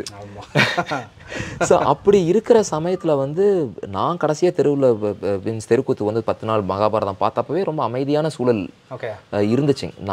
ராத்திரி முழுக்க அவங்களால அமைதியாக நாடகம் பார்க்க முடியும். அப்பயும் விடிய காலையிலாம் வண்டிகள் போக ஆரம்பிச்சிடுங்க, ஹார்ன் அடிக்க வெயிட் பண்ணுவாங்க, ஓகே எப்படா முடியும் கிராஸ் பண்ணலான்ட்டு. அது அந்த ஒரு ஸ்பேஸ் தான். அதை தாண்டி இப்போ தமிழ்நாட்டில் வந்து இப்போ அரசாங்கம் வந்து அதையெல்லாம் மேடையாக கட்டி கொடுத்துருக்கு அந்த இடத்துல. இப்போ மேடையாக கட்டி கொடுத்தாலும் அது வந்து இப்போ நம்ம ஊரில் தான் ஒரு எந்த மேடை போட்டாலும் அது வந்து அரசியலுக்கான மேடையாக தான் மாறுதுங்க. அது வந்து அரசியல் கூட்டங்கள் நடக்கிறதுக்கு தான் இருக்கே ஒளி எந்த தெருக்கூத்து மேடை தமிழ்நாட்டு முள்ள இருக்கிறதுல வந்து தெருக்கூத்து நடந்துட்டு இருக்கு இல்லை அப்படியே நடந்தாலும் எத்தனை பேர் உட்காந்து அதை ஆத்மார்த்தமான ஒரு கலைஞன் பார்வையாளனுக்கான பரிமாற்றம் இருக்கு, அது நடக்கிறது இல்லைங்க. ஸோ தமிழ்நாட்டில் அந்த ஸ்பேஸ் கிடையாது. ஸோ இந்த இப்போ நான் நாடகம் பண்ணுறேங்கிறது வந்து இந்த நவீன நாடகத்தோட ஒரு அங்கமாக தான் நான் இருக்கேன். என்னோட நாடக குழு இந்தியானோஸ்ட்ரம், நான் முன்னாடி இருந்த குழுவும் அப்படி உருவான குழு தான். அங்கே இருந்துட்டு அதில் வாழ முடியுமா முடியாதா அப்படிங்கிற ஒரு கேள்விகளுக்குள்ளே இருக்கும்போது சினிமா அஃப்கோர்ஸ் என்னோடய வாழ்க்கையில் பல இல்லைங்களா. உங்களுக்கு ஏதாச்சும் நான் சொன்னதில் இல்லை எனக்கு என்ன தோணுச்சுன்னா, நான் வந்து நீங்கள் வந்து ஒரு அதாவது நடிகராக வர்றது அப்படின்னு ஒன்று இருக்குது. ஆனால் நீங்கள் தேட்டருக்குள்ளே வரீங்க. இப்போ நீங்கள் இது வரைக்குமே தேட்டரு நாடகம் அதை பற்றி ரொம்ப சீரியஸான ஒப்பீனியன் இருக்குது உங்களுக்கு. நீங்கள் அதை தான் இவ்வளோ நேரமாக பேசிகிட்டு இருக்கீங்க. இது ஒப்பீனியன் இல்லைங்க, இதெல்லாம் ஃபேக்ட்ஸ். அதான் இது வந்து உங்களோட என்னோட அறிவுக்கு சில விஷயங்கள் நீங்கள் சொல்கிறீங்க இல்லையா, எனக்கு அதுவே ரொம்ப முக்கியமானது தான். ஏன் அப்படின்னா இப்போ நீங்கள் அந்த அளவுக்கு நாடகத்தை சீரியஸாக பார்க்குறீங்க அப்படிங்கிறது தான். ஸோ அப்போ அதை சுற்றி இருக்கிற எல்லா விஷயங்களும் பேசிகிட்டே வரோம் நம்ம. ஆமாம், இல்லை நாடகத்தை பற்றி சீரியஸாக பார்க்குறோம் நாங்கள் ப்ரோ. இப்போ சரி இல்லை ஒரு விஷயம், ஏன்னா நான் நாடகம் பண்ண ஆரம்பித்த உடனே இந்த நாடகம் பண்ண ஆரம்பிச்சோன்னா நாங்கள் இந்த பயிற்சி எடுத்துக்க ஆரம்பித்த உடனே ஒரு விளம்பரம் படம் ஒரு விளம்பரம் படம் பண்ண போகிறாங்க. நான் ஓகே விளம்பரம் படம் போன அப்போ வந்து எனக்கு இன்னும் சின்ன வயசு, கோவம் இன்னும் ரொம்ப அதிகம். இப்போ கோவம்லாம் இல்லைங்க. ஸோ உள்ளுக்குள்ளே கோவம் இருந்த உடனே எனக்கு என்னென்னா கோவத்தை வந்து டப்புன்னு வெளிப்படுத்தக்கூடாதுன்ட்டு அதை அடக்கி வைப்பலைங்க, அந்த மாதிரி ஒரு இது. ஸோ நாடகத்தில் உள்ளே வந்து பார்த்த உடனே இப்போ எல்லாம் சண்டை தான் தெரிஞ்சுது. ஒரு தடவை வந்து ஒரு மீட்டிங் நடந்துச்சு, முத்துசாமி ஐயா இருக்கார். அந்த சமயத்தில் இந்த நாடக கலைஞர்கள் எல்லாருமே இருக்காங்க. அவர் ஏதோ இப்போ என்னோட டிரெக்டர் குமரன் வளவன் அவர் தான் ஆர்கனைஸ் பண்ணியிருந்தாருங்க அந்த மீட்டிங். இப்போ 2008 ஓகே 2008-09 அலியன்ஸ் பிரான்சஸில் போட்டு தான் எல்லாரும் வந்திருந்தாங்க. பேசுகிறாங்க எதுக்குன்னா ஏதாச்சும் பண்ணலாம் மாட்டோம், ஏதோ சேர்ந்து பண்ணலான்னு இவர் சொல்கிறாரு. இவர் அப்போ தான் ஊருக்கே வந்திருக்காரு. இவர் இந்த ஊருக்கு புதுசு. வந்த உடனே அந்த மீட்டிங்கில் என்ன நடக்குதுன்னா ஒரே சண்டை தான். நீ எனக்கு அதை பண்ணல இது பண்ணல அது பண்ணல. அஃப்கோர்ஸ் எனக்கு புரியுதுங்க, ஏன்னா 13 வருஷம் இப்போ ஒரு குழுவில் இருந்ததுக்கப்புறம் குழுக்குள்ளே வந்து மனிதர்கள் சேர்ந்துருக்கிறதுனால பல மனசிக்கல்கள் இருக்கும், பல முரண்பாடுகள் இருக்கும், எல்லாமே இருக்கும். அது வந்து அது வந்து தவறுனே சொல்லிங்க. ஆனால் என்னோட பார்வையில் முதல்ல பட்டது சண்டை. அதுக்கப்புறம் முதல்ல பட்டது வந்து நாடகத்திலேயே, இந்த நவீன நாடகத்திலேயே எவ்வளோ பிளவுகள்னு சொல்கிறேன். நம்மளுதே குட்டி, அதுக்குள்ளே இருக்கிற பிளவுகள்ன்றிருக்கு. இவன் அந்த மாதிரி நாடகம் பண்ணுறான், அது எனக்கு புரியாது, அது எனக்கு விருப்பம் இல்லை. இவன் இந்த மாதிரி நாடகம் பண்ணுறான், இவன் இங்கிலீஷில் நாடகம் பண்ணுறான், இவன் ஹிந்தியில் நாடகம் பண்ணுறான், இவன் தமிழில் நாடகம் பண்ணுறான். இங்கிலீஷ் நாடகம் பண்ணுறான், தமிழ் நாடகம் பார்க்க வர மாட்டான், தமிழ் நாடகம் பார்க்க வர ஹிந்தி நாடகம் பார்க்க வர மாட்டான். அப்போ அஃப்கோர்ஸ் தமிழ்நாட்டில் வந்து இந்த ஹிந்தி எதிர்ப்புன்னு ஒரு பெரிய ஒரு மூமெண்ட் இருந்திருக்கு. அஃப்கோர்ஸ் மொழி வந்து நமக்கு ரொம்ப முக்கியமான விஷயம், எமோஷ்னலான விஷயம். ஆனால் இந்த கலைங்கிற ஒரு இடத்துக்குள்ளே வரும்போது ஹிந்தியை கூட விட்டுருங்க, நீங்கள் இங்கிலீஷ் இங்கிலீஷ் வந்து நம்மளோட செகண்ட் லாங்குவேஜ் ஆயிடுச்சு. ஏன்னா நம்ம இப்போ தமிழ்நாட்டில் வந்து இங்கிலீஷ் வந்து கிட்டத்தட்ட தமிழுக்கு ஈக்குவலாக. இப்போ ஐ லவ் யூன்னு சரி எல்லா இப்போ மொழி வந்து இன்னொரு விஷயம், சப்ஜெக்ட் நம்ம போகிறது. அப்படி இருக்கும்போது என்னடா இவ்வளோ சிக்கலா, இவ்வளோ பெரிய கூட்டத்துக்குள்ளே. ப்ளஸ் அந்த சமயத்தில் நான் நாடகம் பண்ணுறேன்னு எல்லோரும் நாடகம்லாம் பண்ணாதப்பா, எப்படி இருந்தாலும் என்ன பண்ண போகிற, நாடகம் பண்ண போறியா, எதுக்குப்பா அதெல்லாம் தேவையில்லாத வேலை, நாங்கள் இத்தனை வருஷமாக பார்த்துட்டோம்ல, நீ வேறு வேலையை பாரு அப்படின்னு சொன்ன ஆளுங்க தான் அதிகம். ஸோ அதே சமயத்தில் சினிமாவும் நான் உதறலைங்க சினிமாவை.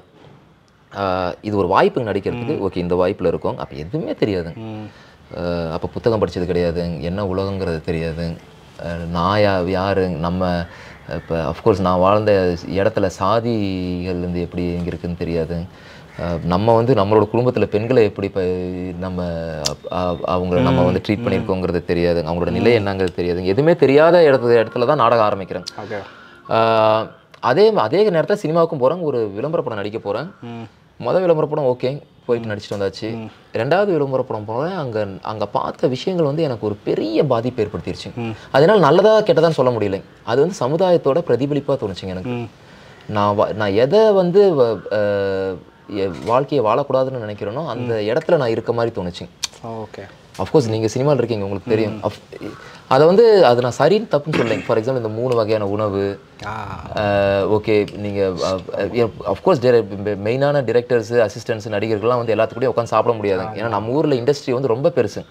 1000 பேர், 2000 பேர், 500 பேர் மினிமம்னு ஒரு இடத்துல வேலை செய்கிற ஆளுங்க. எல்லாத்துக்கும் ஒன்றா வச்சு கல்யாண சாப்பாடு போகணுன்னா அதுக்கு 3 மணி நேரம் ஆகும். விடுற பிரேக்கில் அது சாத்தியம் கிடையாது. அது நான் அந்த சமத்துவத்தை பற்றி நான் அப்போ எனக்கு அந்த கோவம் இருந்துச்சு. என்னடா எல்லாத்துக்கும் ஒன்றா சாப்பாடு, எல்லாம் வேறு வேறு சாப்பாடுன்ட்டு. இப்போ அந்த சமத்துவத்தை பற்றி பேசலைங்க. ஆனால் அதுக்கான குவாலிட்டின்னு ஒன்று இருக்குது. ஓகே, சரௌண்டுக்கு வரவங்களுக்கான ஒரு விஷயம்னு ஒன்று இருக்குது, இதுக்கு வரவங்களுக்கான ஒரு விஷயம் இருக்குது. ஸோ அது வந்து எனக்கு ஒரு பெரிய பாதிப்புங்க. ஏன்னா முதல் தடவை பார்க்குறேன் எனக்கு. அதுக்கப்புறம் ஐயோ இதுலடாப்பா நம்ம உலகம், இல்லை வேற பயமானு தெரியலைங்க. இல்லை வேற ஒரு பயம், அந்த ஒரு விஷயத்தை பயன்படுத்தி வெளியே வந்து அதை விட்டு ஓடிட்டேன்னா அப்படிங்கிறது எனக்கு தெரியலைங்க. நாம ஸோ அப்போ ஓடிட்டேங்க. இது நமக்கு வேலையாகாதுப்பா, நம்ம வந்து நடிக்கிற வேலையை பார்ப்போம் ஒழுங்கா அப்படின்ட்டு நடிச்சிட்டு இருக்கேங்க. ஆனால் ஒரு காலத்தில் வந்து தெரிஞ்சிருச்சிங்க, ஒன்று ஐடி பண்ணணும், இல்லை நடிக்க போகணும், ரெண்டும் பண்ண முடியாது அப்படின்ட்டு. அப்போ லோன்லாம் எடுத்து வீட்டுக்கு கொடுத்து அப்போ அது ஏற்கனவே ஒரு அந்த மாதிரி விஷயங்கள் ஓடிட்டு இருக்கு. இருந்தாலும் சரி கொஞ்சம் சேவிங்ஸ்லாம் பண்ணிட்டு ஓகே சரி 1 வருஷம் பண்ணி பார்ப்போம், அதுக்கப்புறம் பார்ப்போம் அப்படின்ட்டு 1 வருஷம். அந்த சமயத்துலன்னு பார்த்து வேலை என்னோட கம்பெனி லே ஆஃப் நடந்துச்சுங்க அந்த சமயத்தில். ஸோ அந்த ஒரு சாக்கா வச்சு 1 வருஷம் நாடகம் பண்ண போகிறேங்க. 1 வருஷம் இருந்துட்டோம், இன்னொரு 1 வருஷம் பார்ப்போம். ஓகே. அப்படி போனது சென்னையில் இருந்தோம் முதல்ல. அப்போ வந்து முக்கியமாக சில நாடக ஆசான்களோட அறிமுகம் கிடைக்குது. முதல்ல வந்து தெருக்கூத்து புரிசை சம்பந்தமையா புரிசை போகிறோம். அவங்க முதல் தடவை வந்து அப்போ வந்து நாடக தெருக்கூத்து பயிற்சி கொடுக்குறாங்க. அப்போ தான் முதல் வருஷம் நாங்கள் போகிறோம். நான், வினோத், சார்ல்ஸ் வினோத் எல்லாருமே போகிறோம். அங்கே போகும்போது அவங்கள பார்க்கும்போது அது ஒரு மிகப்பெரிய பாதிப்பு. ஓகே. அவங்களோட நிகழ்வு, அவங்க கூட ராத்திரி போய் நான் கூத்து பார்க்குறது, அவங்க பண்ணுற விஷயம்னு சொல்லி அது ஒரு மிகப்பெரிய பாதிப்பு ஏற்படுத்திருச்சுங்க. அதை ஒட்டி அப்படியே ஒரு நாடகம் எடுக்கிறோங்க நாங்கள், நவீன நாடகம், லட்சுமணன் கனவுன்னு சொல்லி குமரன் வளவன் இயக்குறாரு. அதுலேயும் தெருக்கூத்து தான் மையம். அதுக்கு அடுத்து அப்படியே பார்த்தீங்கன்னா கதகளி ஆசான், நாங்கள் கலாக்ஷேத்ராவில் ஒரு ரெசிடென்ஸில் இருந்தோம் 2 வருஷம். அப்போ வந்து அங்கே கதகளி ஆசானோட அறிமுகம் கிடைக்குது. சதனம் பாலகிருஷ்ணன் ஆசான்னு சொல்லி அவரு இன்னொரு பெரிய பாதிப்பு. கதகளி எனக்கு வந்து கதகளி பார்த்துட்டே அந்த கதகளியோட மொழியை அது என்ன சொல்றாங்கன்னு தெரியறதுக்கு கொஞ்ச நாள் ஆச்சு. தெருக்கூத்து பார்த்து தூங்கிட்டோங்க. முதல் நாள் ராத்திரி படுத்து தூங்கிட்டோம். நம்ம என்னைக்கு தெருக்கூத்து பார்த்துருக்கோங்க நம்ம வாழ்க்கையில. ஸோ இந்த உலகம்லாம் தெரியறதுக்கே பழகிறதுக்கே கொஞ்சம் நாள் ஆகுது. சதன மாசான்ட்ட போய் இந்த மாதிரி நாங்கள் எங்களுக்கு ஏதாச்சும் பயிற்சி கொடுங்க. ஏன்னா என்னோட இயக்குனர் வந்து அப்போ ஃப்ரான்ஸ்லேருந்து வந்திருந்தார். அவர் வந்து ஃப்ரான்ஸில் நாடகம் பயின்றுட்டு ஃப்ரான்ஸில் படிச்சு ஒரு காரைக்கால் பிறந்தது. ஸோ அந்த டியூவல் சிட்டிசன்ஷிப் இருக்கிறதுனால ஃப்ரான்ஸில் தான் ஒரு 18 வருஷம் அந்த சமயத்தில் படிச்சுட்டு நாடகமும் பயிற்சி பண்ணியிருந்திருக்காரு. இங்கே வந்தார். ஸோ அவரோட சிந்தனை வந்து கம்ப்ளீட்டாக வேறேங்க. அவர் இங்கே இருந்த எந்த சிக்கல்களுக்கு எல்லாமே அப்பாற்பட்டு இருந்தவர். ஸோ அவரோட தேடல்கள் வேறையாக இருந்துச்சுங்க. அவர் சில ரூல்ஸ் அண்ட் ரெகுலேஷன்ஸை வந்து ஃபாலோ பண்ணல. Okay okay. ஸோ அப்போ தான் கலாக்ஷேத்ராவில் போயிருந்தோம். கலாக்ஷேத்ராவில் போயிருக்கும்போது அங்கே போய் இந்த மாதிரி ஆசானை கதகளி பயிற்சி கிடைக்குமான்னா இப்போ நீங்கள் போய் ஆசானை கேளுங்கன்ட்டாங்க. இன்றைக்கி ராத்திரி கேட்குறோம், சார் ஆசான் எங்களுக்கு ஏதாச்சும் பயிற்சி கொடுங்க, எங்களுக்கு கதகளி ஆர்டிஸ்ட் ஆக வேணாம், அது புரிஞ்சிக்கிறதுக்கு ஏதாச்சும் பண்ணால் போதுன்ட்டு. அவருக்கு நாளைக்கு காலையில் வந்துருங்க அப்படின்ட்டாரு. நாளைக்கு காலையில் வந்துருங்களா அப்படின்னா 6:30 மணிக்கு போகும்போது எப்படி ஒரு கதகளி ஆளுக்கு பயிற்சி கொடுப்பாங்களோ எக்ஸாக்ட் பயிற்சி எங்களுக்கு கொடுத்தாரு. Okay okay. அந்த ஒரு மெய்யறுப்புன்னு சொல்லி அந்த ஒரு 1.5 மணி நேரம் எக்ஸசைஸ் இருக்குங்க. அதை முடிச்சுட்டு நாங்கள்லாம் போய் படுத்து ஒரு 2 மணி நேரம் தூங்குவோம். ஏன்னா அவங்களாம் 8 வயசுலேருந்து அது பண்ணுற ஆளுங்க. ஆனால் இவருக்கு 8 வயசாக இருந்தாலும் சரி, 20 வயசாக இருந்தாலும் சரி, கழுதனி என்னைய பொறுத்த வரைக்கும் நீ சிஷியன்டா, உனக்கு சின்னது இதுலேருந்து தான் ஆரம்பிப்பான்ட்டு. ஒரு கம்ஃபர்டபுளாக இருக்கா இல்லை மேலே போயிடலாமா? மேலே போயிடலாம். என்னன்னா ஒரு பைசா வாங்கலிங்க அவர். சம்பந்தமயா ஆகட்டும், சதனம் மாஷான் ஆகட்டும், பைசாங்கிற ஒரு கேள்வியே வரலைங்க கலையை கற்றுக் கொடுக்கும்போது. அது வந்து எனக்கு ஒரு மிகப்பெரிய ஒரு பாடமாக இருந்துச்சுங்க. எப்படி அவங்க இவ்வளோ பெரிய வயசில் வந்து ஒரு துளி கூட யோசிக்கலையே, நான் கற்றுத்தரம்பா இவ்வளோ ஆகும் இத்தனை நாளைக்கு அப்படிங்கிற ஒரு சிந்தனை வரலைங்க அவங்களுக்கு 2 பேர்த்துக்குள்ள. அது வந்து அவங்க திரும்ப நான் சந்திப்பேன், நான் அப்படி இருப்பேனான்லாம் சொல்ல முடியாது. ஆனால் அது வந்து ஒரு பெரிய பாடம் எனக்கு. அவராகட்டும், அதே மாதிரி சம்பந்தமையா கூட இருந்த முனுசாமி தாத்தான்னு ஒருத்தர், அவர் இறந்துட்டாருங்க பக்கமாக, மிகப்பெரிய கூத்து கலைஞர். நான் பார்த்து மிரண்டு போன, நேரில் பார்த்து மிரண்டு போன ஒரு நடிகனில் அவர் ஒருத்தர். அவர் பண்ண இன்னும் ஒரு காட்சியில் ஸோ அப்படி இந்த அதுக்கப்புறம் அதே மாதிரி பாண்டிச்சேரி போனதுக்கப்புறமாகட்டும் அதே மாதிரி லீலா சாம்சன் மேடம் அவங்க பரதநாட்டியம் டான்ஸர், அவங்க தான் கலாட்சேத்திர டிரெக்டராக இருந்தாங்க அப்போ. அவங்களும் ஒரு நல்ல ஒரு மனிதர், எங்களுக்கு பயங்கரமாக உதவி செஞ்ச ஒரு நபர். அதுக்கப்புறம் இப்போ பாண்டிச்சேரி போன உடனே ஆக்டர் ஆகணும்னா இதெல்லாம் ட்ரெயின் ஆகணுங்கிறது வந்து மைண்டில் எதுவும் இல்லைங்க அப்புறம். அவர் வந்து குமரன் வழக்கமாக ப்ராக்டிஸ் கொடுப்பாருங்க, ஏதாச்சும் ஃபிசிக்கல் ட்ரைனிங் இருக்கும். ஆனால் பாண்டிச்சேரி போனதுக்கப்புறம் வந்து சிலம்பம், கலரி அப்படின்னு சொல்லி ஒவ்வொரு உலகமாக திறக்குதுங்க. ஓகே, கலரினா என்னன்னு தெரியாதுங்க. ஏதோ கலரி பயிற்சி ஆனவங்களும் போனால் அது வந்து கேரளாவோட மார்ஷியல் ஆர்ட் ஃபார்ம்னு தெரிய வருதுங்க. அப்போ ஒரு சிலம்பம் தெரிஞ்சதுங்க. ஸோ இதெல்லாம் அப்போ வந்து காலம் அதிகமாக இருந்துச்சுங்க, எதுவுமே நடக்கலைங்க. ஸோ ரொம்ப நாள் சும்மா இருந்தோம் குழுவாக. அப்போ வந்து இதெல்லாம் வந்து காலத்தை எப்படி போக்குறதுங்க. சரி ஏதாச்சும் ஒரு புக்கு படிப்போண்டான்னு சொல்லி ஒரு தேடி எடுத்து ஒரு புக்கை படிக்கிறோம். அந்த புக் புக் நான் படித்தது வந்து இது கன்ஃபெஷன்ஸ் ஆஃப் எதுனா ஒரு அடியாரின் ஒப்புதல் வாக்குமூலம் அது. ஆமாம் ஆமாம், கன்ஃபெஷன்ஸ் ஆஃப் ஒரு பொருளாதார அடியாரின் ஒப்புதல் வாக்குமூலம். அப்படி போயிடலாம். ஓகே, நீங்கள் ஆக்சுவலாக ஒரு ஆர்டிஸ்ட் வரைஞ்சிட்டு இருந்தார். ஓ அப்படிங்களா, வரைஞ்சிட்டு இருக்காரு. ஓகே. ஸோ அது ஒரு ஒரு ஒரு ஒரு மாதம் படிச்சிருப்பாங்க. 2 பக்கம் படிச்ச தூக்கம் வந்துடும். அது ஒரு இன்டென்ஸான புத்தகம், ஏன்னா எடுத்தோம் மொதல் பக்கம் இப்படியே எடுக்கணும்னுட்டு. ஸோ அப்படியா தான் ப்ரோ நாடகத்தோட நாடகத்தை ஒட்டி என்னை சுற்றி இருக்கிற உலகத்தை பார்க்கறதுக்கான ஒரு வாய்ப்பும், சினிமாவை விட்டு ஒதுங்கினதுக்கான காரணம் அந்த சமயத்தில் ஏதோ ஒரு இப்போ நம்ம ஜென்ரல் லைஃப்பில் நம்ம ஒரு ஆளாக இருக்கிறோம். ஆனால் ஒரு ஆர்ட் ஃபார்முக்குள்ளே வரும்போது நம்ம வேறு ஒரு இடத்துக்கு எவால்வ் ஆகிறோம் இல்லையா? ஆமாம், டோட்டலாக. ஆனால் நீங்கள் வந்து இப்போ இது இப்போ ஃபுல் டைம் தேட்டர் வரீங்க, ஃபுல் டைம் தேட்டரில் இருக்கிறீங்க. இப்போ அப்படின்னு பார்த்தா தேட்டரில் இருக்கிறவங்களுக்கு சினிமாவில் வந்து நடிக்கிறதுக்கான வாய்ப்பும் கிடைக்குது. இப்போ நீங்கள் இப்போ கடைசியில் பிரியாணி படம் வந்து பெரிய அட்டென்ஷன் க்ரியேட் ஆச்சு, அது பண்ணிச்சு. ஆனாலுமே நீங்கள் வந்து தொடர்ந்து சினிமாவில் இல்லை, அது ஒரு மிகப்பெரிய அது எப்படி சரி நீங்கள் அந்த கடைசியில் பிரியாணிக்கு எப்படி வந்தீங்க? கடைசியில் பிரியாணி இல்லை, சினிமாவோட எப்போ வந்து இந்த நாடகம் பண்ண ஆரம்பித்து தீவிரமாக இதுக்குள்ளே இறங்க கொஞ்சம் கொஞ்சமாக இது வந்து ஒரு புதக்குழி மாதிரி. புதக்குழினா ஒரு நெகட்டிவான சென்ஸ் கொடுக்கும். அது இது ஒரு புதக்குழின்னு கிடையாது, ஒரு ஆழமாக ஒரு விஷயத்துக்குள்ளே போக ஆரம்பிச்சோம். அப்போ வந்து தமிழ் சினிமா பார்க்குறத விட்டுட்டேங்க நான். ஓகே, ஏன் அதை என்னை அறியாமல் விட்டதுங்க. இப்போ வந்து ஏன் அதை விட்டேன் அப்படிங்கிறத வந்து நான் யோசிக்கிறேன். ஏன்னா நான் வார வாரம் படம் பார்த்துட்டு அதுக்கப்புறம் படம் பார்க்குறத விட்ட உடனே படம் பார்க்குறதுன்னு கிடையாதுங்க. நான் எப்போ வந்து நாடகம் தான் நான் திரும்ப வேலைக்கு போகல அப்படின்னு சொன்னணும், வேலைக்கு போக மாட்டேன்னு சொல்லணும், அப்போ வந்து எனக்கு குடும்பத்தோட இருந்த உறவு கட் ஆயிடுச்சு. அது வந்து ஒரு மிகப்பெரிய துண்டிப்புங்க, அது ஒரு மிகப்பெரிய வன்முறை நான் வந்து குடும்பத்து மேலே செலுத்தினது. என்னதான் எனக்கு வந்து காரணங்கள் நான் என்னதான் சொன்னாலும் அது ஒரு வகையில் வந்து அது வந்து ஒரு ஒரு பலமான வன்முறைங்க. அது வந்து அஃப்கோர்ஸ் என்னோட அம்மா கூட இருந்த உறவாகட்டும், அதில் ஒரு மாற்றம் ஏற்பட்டுருச்சு. இதுக்கப்புறம் முன்னாடி இருந்தது பையங்கிறது வேற, இதுக்கப்புறம் அம்மா பையங்கிறது வந்து வேற. அஃப்கோர்ஸ் இல்லை, அவங்கள பக்கம் புரியுதுங்க ஆனந்த். இப்போ எங்கள் அப்பா அப்போ வந்து ஹோட்டல் கடை நடத்துனாங்க, எல்லாரும் வருவாங்க சாப்பிட்றதுக்கு. அப்புறம்பா பையன் என்ன பண்ணுறான், அப்புறம்பா பையன் என்ன வேலை பண்ணுறான். இதே வேலை பண்ணுறதா கூட வீட்டில் இருந்துக்கலாங்க. அவங்க தினம் இந்த கேள்வியை ஃபேஸ் பண்ணணும். நான் அந்த கேள்வியை ஃபேஸ் பண்ணாமல் இங்கே ஓடியான்ட்டேங்க. நான் இந்த நாடக குழுவில் இருக்கேன், யாரும் உங்கள் நாடக குழுக்குள்ளே வந்து என்னப்பா நீ பண்ணுறேன்னு கேட்க போகிறது கிடையாது. நான் போகிறதில்ல ஊருக்கு. ஆனால் அந்த கேள்வியை தினம் சந்திக்கிறது அவங்க தானே. அவங்க என்ன பதில் சொல்லுவாங்க? இப்போ நானே ஒரு நாடகத்தை பற்றி இவ்வளோ பெரிய விளக்கம் கொடுக்குறேன், ஒரு 1/2 மணி நேரம் பேச வேண்டியதாக இருக்குது. இத்தனை வருஷம் கழிச்சு இதை கேட்குறவங்களுக்கும் இது எந்த அளவுக்கு அது புரியுதுன்னு தெரியல. ஓகே, இதுதான் நாடகத்துக்கான ஸ்பேஸ்ன்ட்டு அவங்க என்னன்னு சொல்லுவாங்க?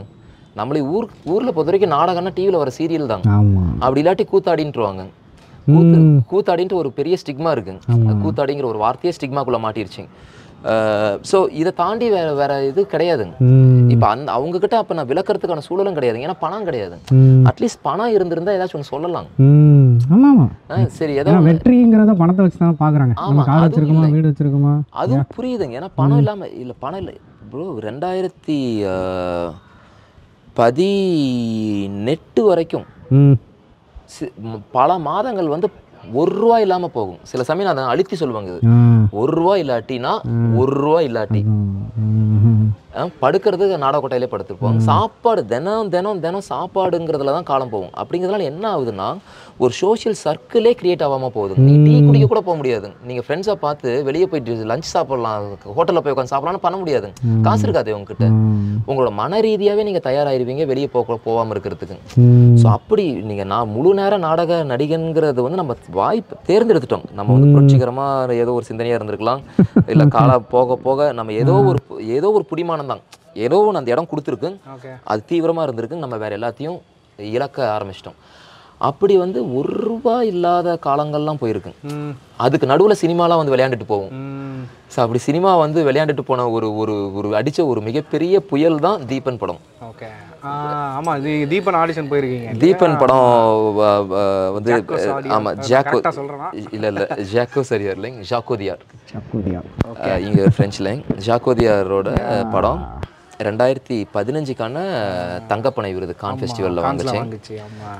சோபா சக்தி நடித்தார். காளீஸ்வரி ஸ்ரீனிவாசன் நம்ம நண்பர் ப்ளஸ் நம்ம ஊர் நடிகை தெரியும் இல்லைங்களா, அவங்க தான் நடித்தாங்க. அது வந்து இப்படி சரி, ஒரு பக்கம் குடும்பம் இதெல்லாம் பண்ணியாச்சு, நம்ம வாழ்க்கை இங்கே எத்துக்கு பணம் இல்லாட்டியும் ஒரு மாதிரி நாடகத்தோடு ஒன்றி போயிட்டு இருக்குங்கிற இடத்துல அது வந்து ஒரு மிகப்பெரிய புயல். அது அதெல்லாம் வந்து தானே புயல் மாதிரி. அது வந்து என் கையிலே இல்லைங்க, அதை கண்ட்ரோல் பண்ணவே முடியுது.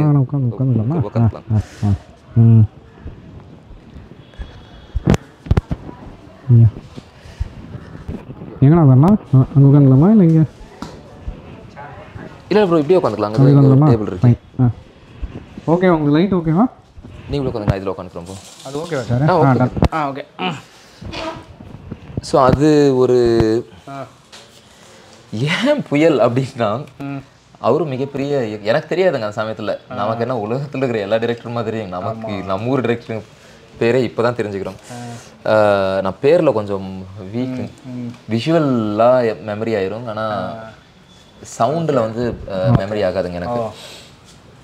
ஸோ அவர் வராரு, அவர் அந்த படம் எடுக்கிறாரு. இலங்கை அகதிகள் பற்றின கதை. அகதிகள் வந்து அங்கே போய் அங்கே ஒரு குடும்பத்தை உருவாக்கி, ஒரு செயற்கையான குடும்பத்தை உருவாக்கி வாழ முயற்சிக்கிறாங்க. ஒரு முன்னாள் போராளியும் அவர் ஒரு குடும்பத்தை உருவாக்குறாரு. அவங்க வந்து அந்த சபர்புக்குள்ளே போகும்போது அவர் அறியாமலே திரும்ப அந்த மாதிரி ஒரு போருக்கான ஒரு சூழல் அங்கே இருக்கிற ட்ரக் மாஃபியாக்குள்ளே மாட்டிக்கிறாரு. அதுலேருந்து எப்படி மீள்றாரு, அவரால் அந்த குடும்பத்தை உண்மையாக செயற்கையாக உருவான உண்மையாக மாற்ற முடிஞ்சதாங்கிறது தான் கதை. இதுக்கு வந்து அவர் வந்து ஆடிஷன் போகிறாங்க. ஆடிஷன் வந்து பாரிஸில் நடத்துகிறாங்க, நடக்குது. லண்டன் போகிறாங்க, லண்டனில் நடக்குது. தமிழர்கள் எங்கெங்கே இருக்காங்களோ அங்கெங்கெல்லாம் போய் ஆடிஷன் நடத்துகிறாங்க. ஸோ சோபா சக்தி வந்து ஏற்கனவே பார்த்துட்டாங்க பாரிஸில். ஆனால் இவர் வந்து ஒரு ஸ்பெஷல் கேரக்டருங்க. யார்? ஜாக் ஆடியார். என்னன்னா, இதுக்கு முன்னாடி ரஸ்ட் அண்ட் போன் ஒரு படம் எடுத்தாரு. அது வந்து பாக்ஸரை பற்றி. ஒரு பாக்ஸர், 2 பேர், அதில் ஒரு பாக்ஸர் இருப்பாங்க, ஒரு டால்ஃபின் ட்ரெயினர், வேல் ட்ரெயினர், ஒரு பொண்ணு, 2 பேர்த்த பற்றின கதை. அதுக்கு வந்து உண்மையான பாக்ஸரை கூப்பிட்டு வந்திருக்காரு நடிக்க வைக்கிறதுக்கு. 10 நாள் ஷூட்டிங் போயிடுச்சு. ஆனால் அவருக்கு வந்து அதில் திருப்தி இல்லை. ஸோ அதனால் நிறுத்திட்டு திரும்ப காஸ்டிங் பண்ணி திரும்ப ஒரு ஆக்டரை வந்து பாக்ஸராக ட்ரெயின் பண்ணி திரும்ப ஷூட் போயிருக்காங்க. ஸோ அதுக்கு பண்ண காஸ்டிங் டைரக்டர் தான் வந்து இதுக்கும் பண்ணுறாரு. அப்போ இவருக்கு வந்து சோபா சக்திக்கு போகிறோன்னா, சோபா சக்தி அஃப்கோர்ஸ் அவரோட கதை தான் கிட்டத்தட்ட ரொம்ப நெருங்கிய கதை. அவரே ஒரு போராளியே இருந்து அதுக்கப்புறம் பல பயணங்களுக்கு அப்புறம் தான் ஃப்ரான்ஸ் போகிறாரு. அப்படி இருக்கும்போது நம்ம ஒருவேளை நீ பழைய தப்பே திரும்ப பண்ணாத, நம்ம வந்து நிஜமாவே நடிகர்களை தொலைவலாம் அப்படின்னு தொலைவாங்க. பேசாமல் அப்படியே விட்டுருக்கலாம். ஏன் தான் தொலைவினாங்களோ. சென்னை வந்தாங்க. சென்னை நான் பாட்டுக்கு பாண்டிச்சேரியில் நடிச்சிட்டு இருந்தேன். சரி, நடிச்சிட்டு இருக்கும்போது என்னோட இயக்குனர் வந்து காஸ்டிங்க்கு வந்து அவர் ஃப்ரெஞ்சு தானே அப்படி இப்படின்னு சொல்லி ஹெல்ப் பண்ணுறேன்னு சொல்லிட்டு எல்லாம் போடுங்கப்பா அப்படின்ட்டாரு. நான் என்ன ஃபோட்டோ தானே அனுப்புறது, ஃபோட்டோ அனுப்பிச்சாச்சு. ஆடிஷன் கூப்பிட்றாங்க. ஆடிஷன் பார்த்தீங்கன்னா எல்லாரும் வராங்க ஆடிஷனுக்கு. தமிழ்நாட்டில் இருக்கிற அனைத்து முன்னணி நடிகர்களும் வராங்க. இதில் என்ன புரிஞ்சுக்கணும்னா, அங்கே சினிமாவை பற்றின அந்த உலகத்தை விட்டே வெளியே இருக்கேங்க நான். அந்த ரூல்ஸை விட்டு வெளியே இருக்கேங்க நான். ஸோ அதில் வர ஸ்டாரை விட்டு வெளியே இருக்கேங்க நான். ஸோ அது எதுவுமே எனக்கு முக்கியம் இல்லைன்னு சொல்ல மாட்டேங்க. அந்த உலகத்தில் இல்லை, நான் வேற ஒரு உலகத்தில் இருந்திருக்கேன். அந்த உலகத்தில் என்னோட பெற்றோர்களே இல்லைங்க. மேபி நான், என்னோட இயக்குனர், நாங்கள் பண்ணுற நாடகங்கள், பார்வையாளர்களும் அவ்வளோ வரமாட்டாங்க. ஸோ ரொம்ப குறுகிய வட்டம் தான், சோஷியல் லைஃபே கிடையாது, சாதாரணமாக ஹியூமன்ஸ் கிட்ட இன்ட்ராக்ட் பண்ணது கிடையாது. ஸோ எல்லாமே ரொம்ப குறுகிய வருடங்கள், அது 3-4 வருஷம் அந்த மாதிரி இன்டென்ஸாக வேலை செஞ்சுட்டு இருந்தோங்க அந்த சமயத்தில். அப்போ தான் இந்த ஆடிஷன் வருதுங்க. ஆடிஷன் வராங்க, நான் முடிச்சுட்டு கிளம்பிட்டேன். ஓகே. ஆடிஷன் ஆனால் ஒரு விஷயம் பண்ணும்போதே தெரியுங்க, ஏதோ ஒரு விஷயம் நடந்துருச்சு, ஏதோ ஒரு நீங்கள் ஒரு ஃபீல் பண்ணியிருக்கீங்கன்ட்டு. உடனே காஸ்டிங் டைரக்டர் வந்து பார்க்குறாரு அவருக்கு பாண்டிச்சேரி தியேட்டருக்குள்ளே வரும்போது. அப்போ தான் நான் ஸ்டேஜ் முன்னாடி பாயெல்லாம் போட்டு படுத்து தூங்கிட்டு பாய் சுற்றி வச்சுட்டு இருக்கிறேன்.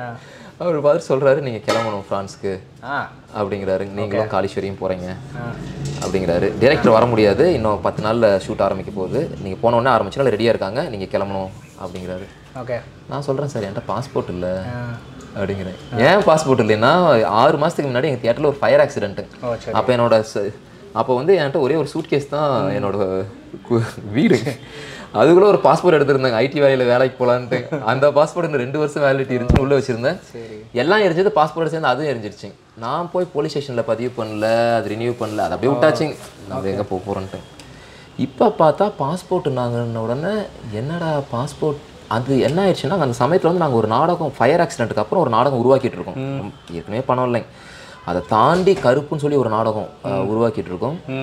அது ரொம்ப இன்டென்ஸான ஒரு ஆண் பெண்கான அவங்களுக்குள்ள இருக்கிற உறவை பற்றின நாடகம். கிட்டத்தட்ட ஒரு டான்ஸ் ட்ராமா அது பண்ணிட்டு இருக்கோம்.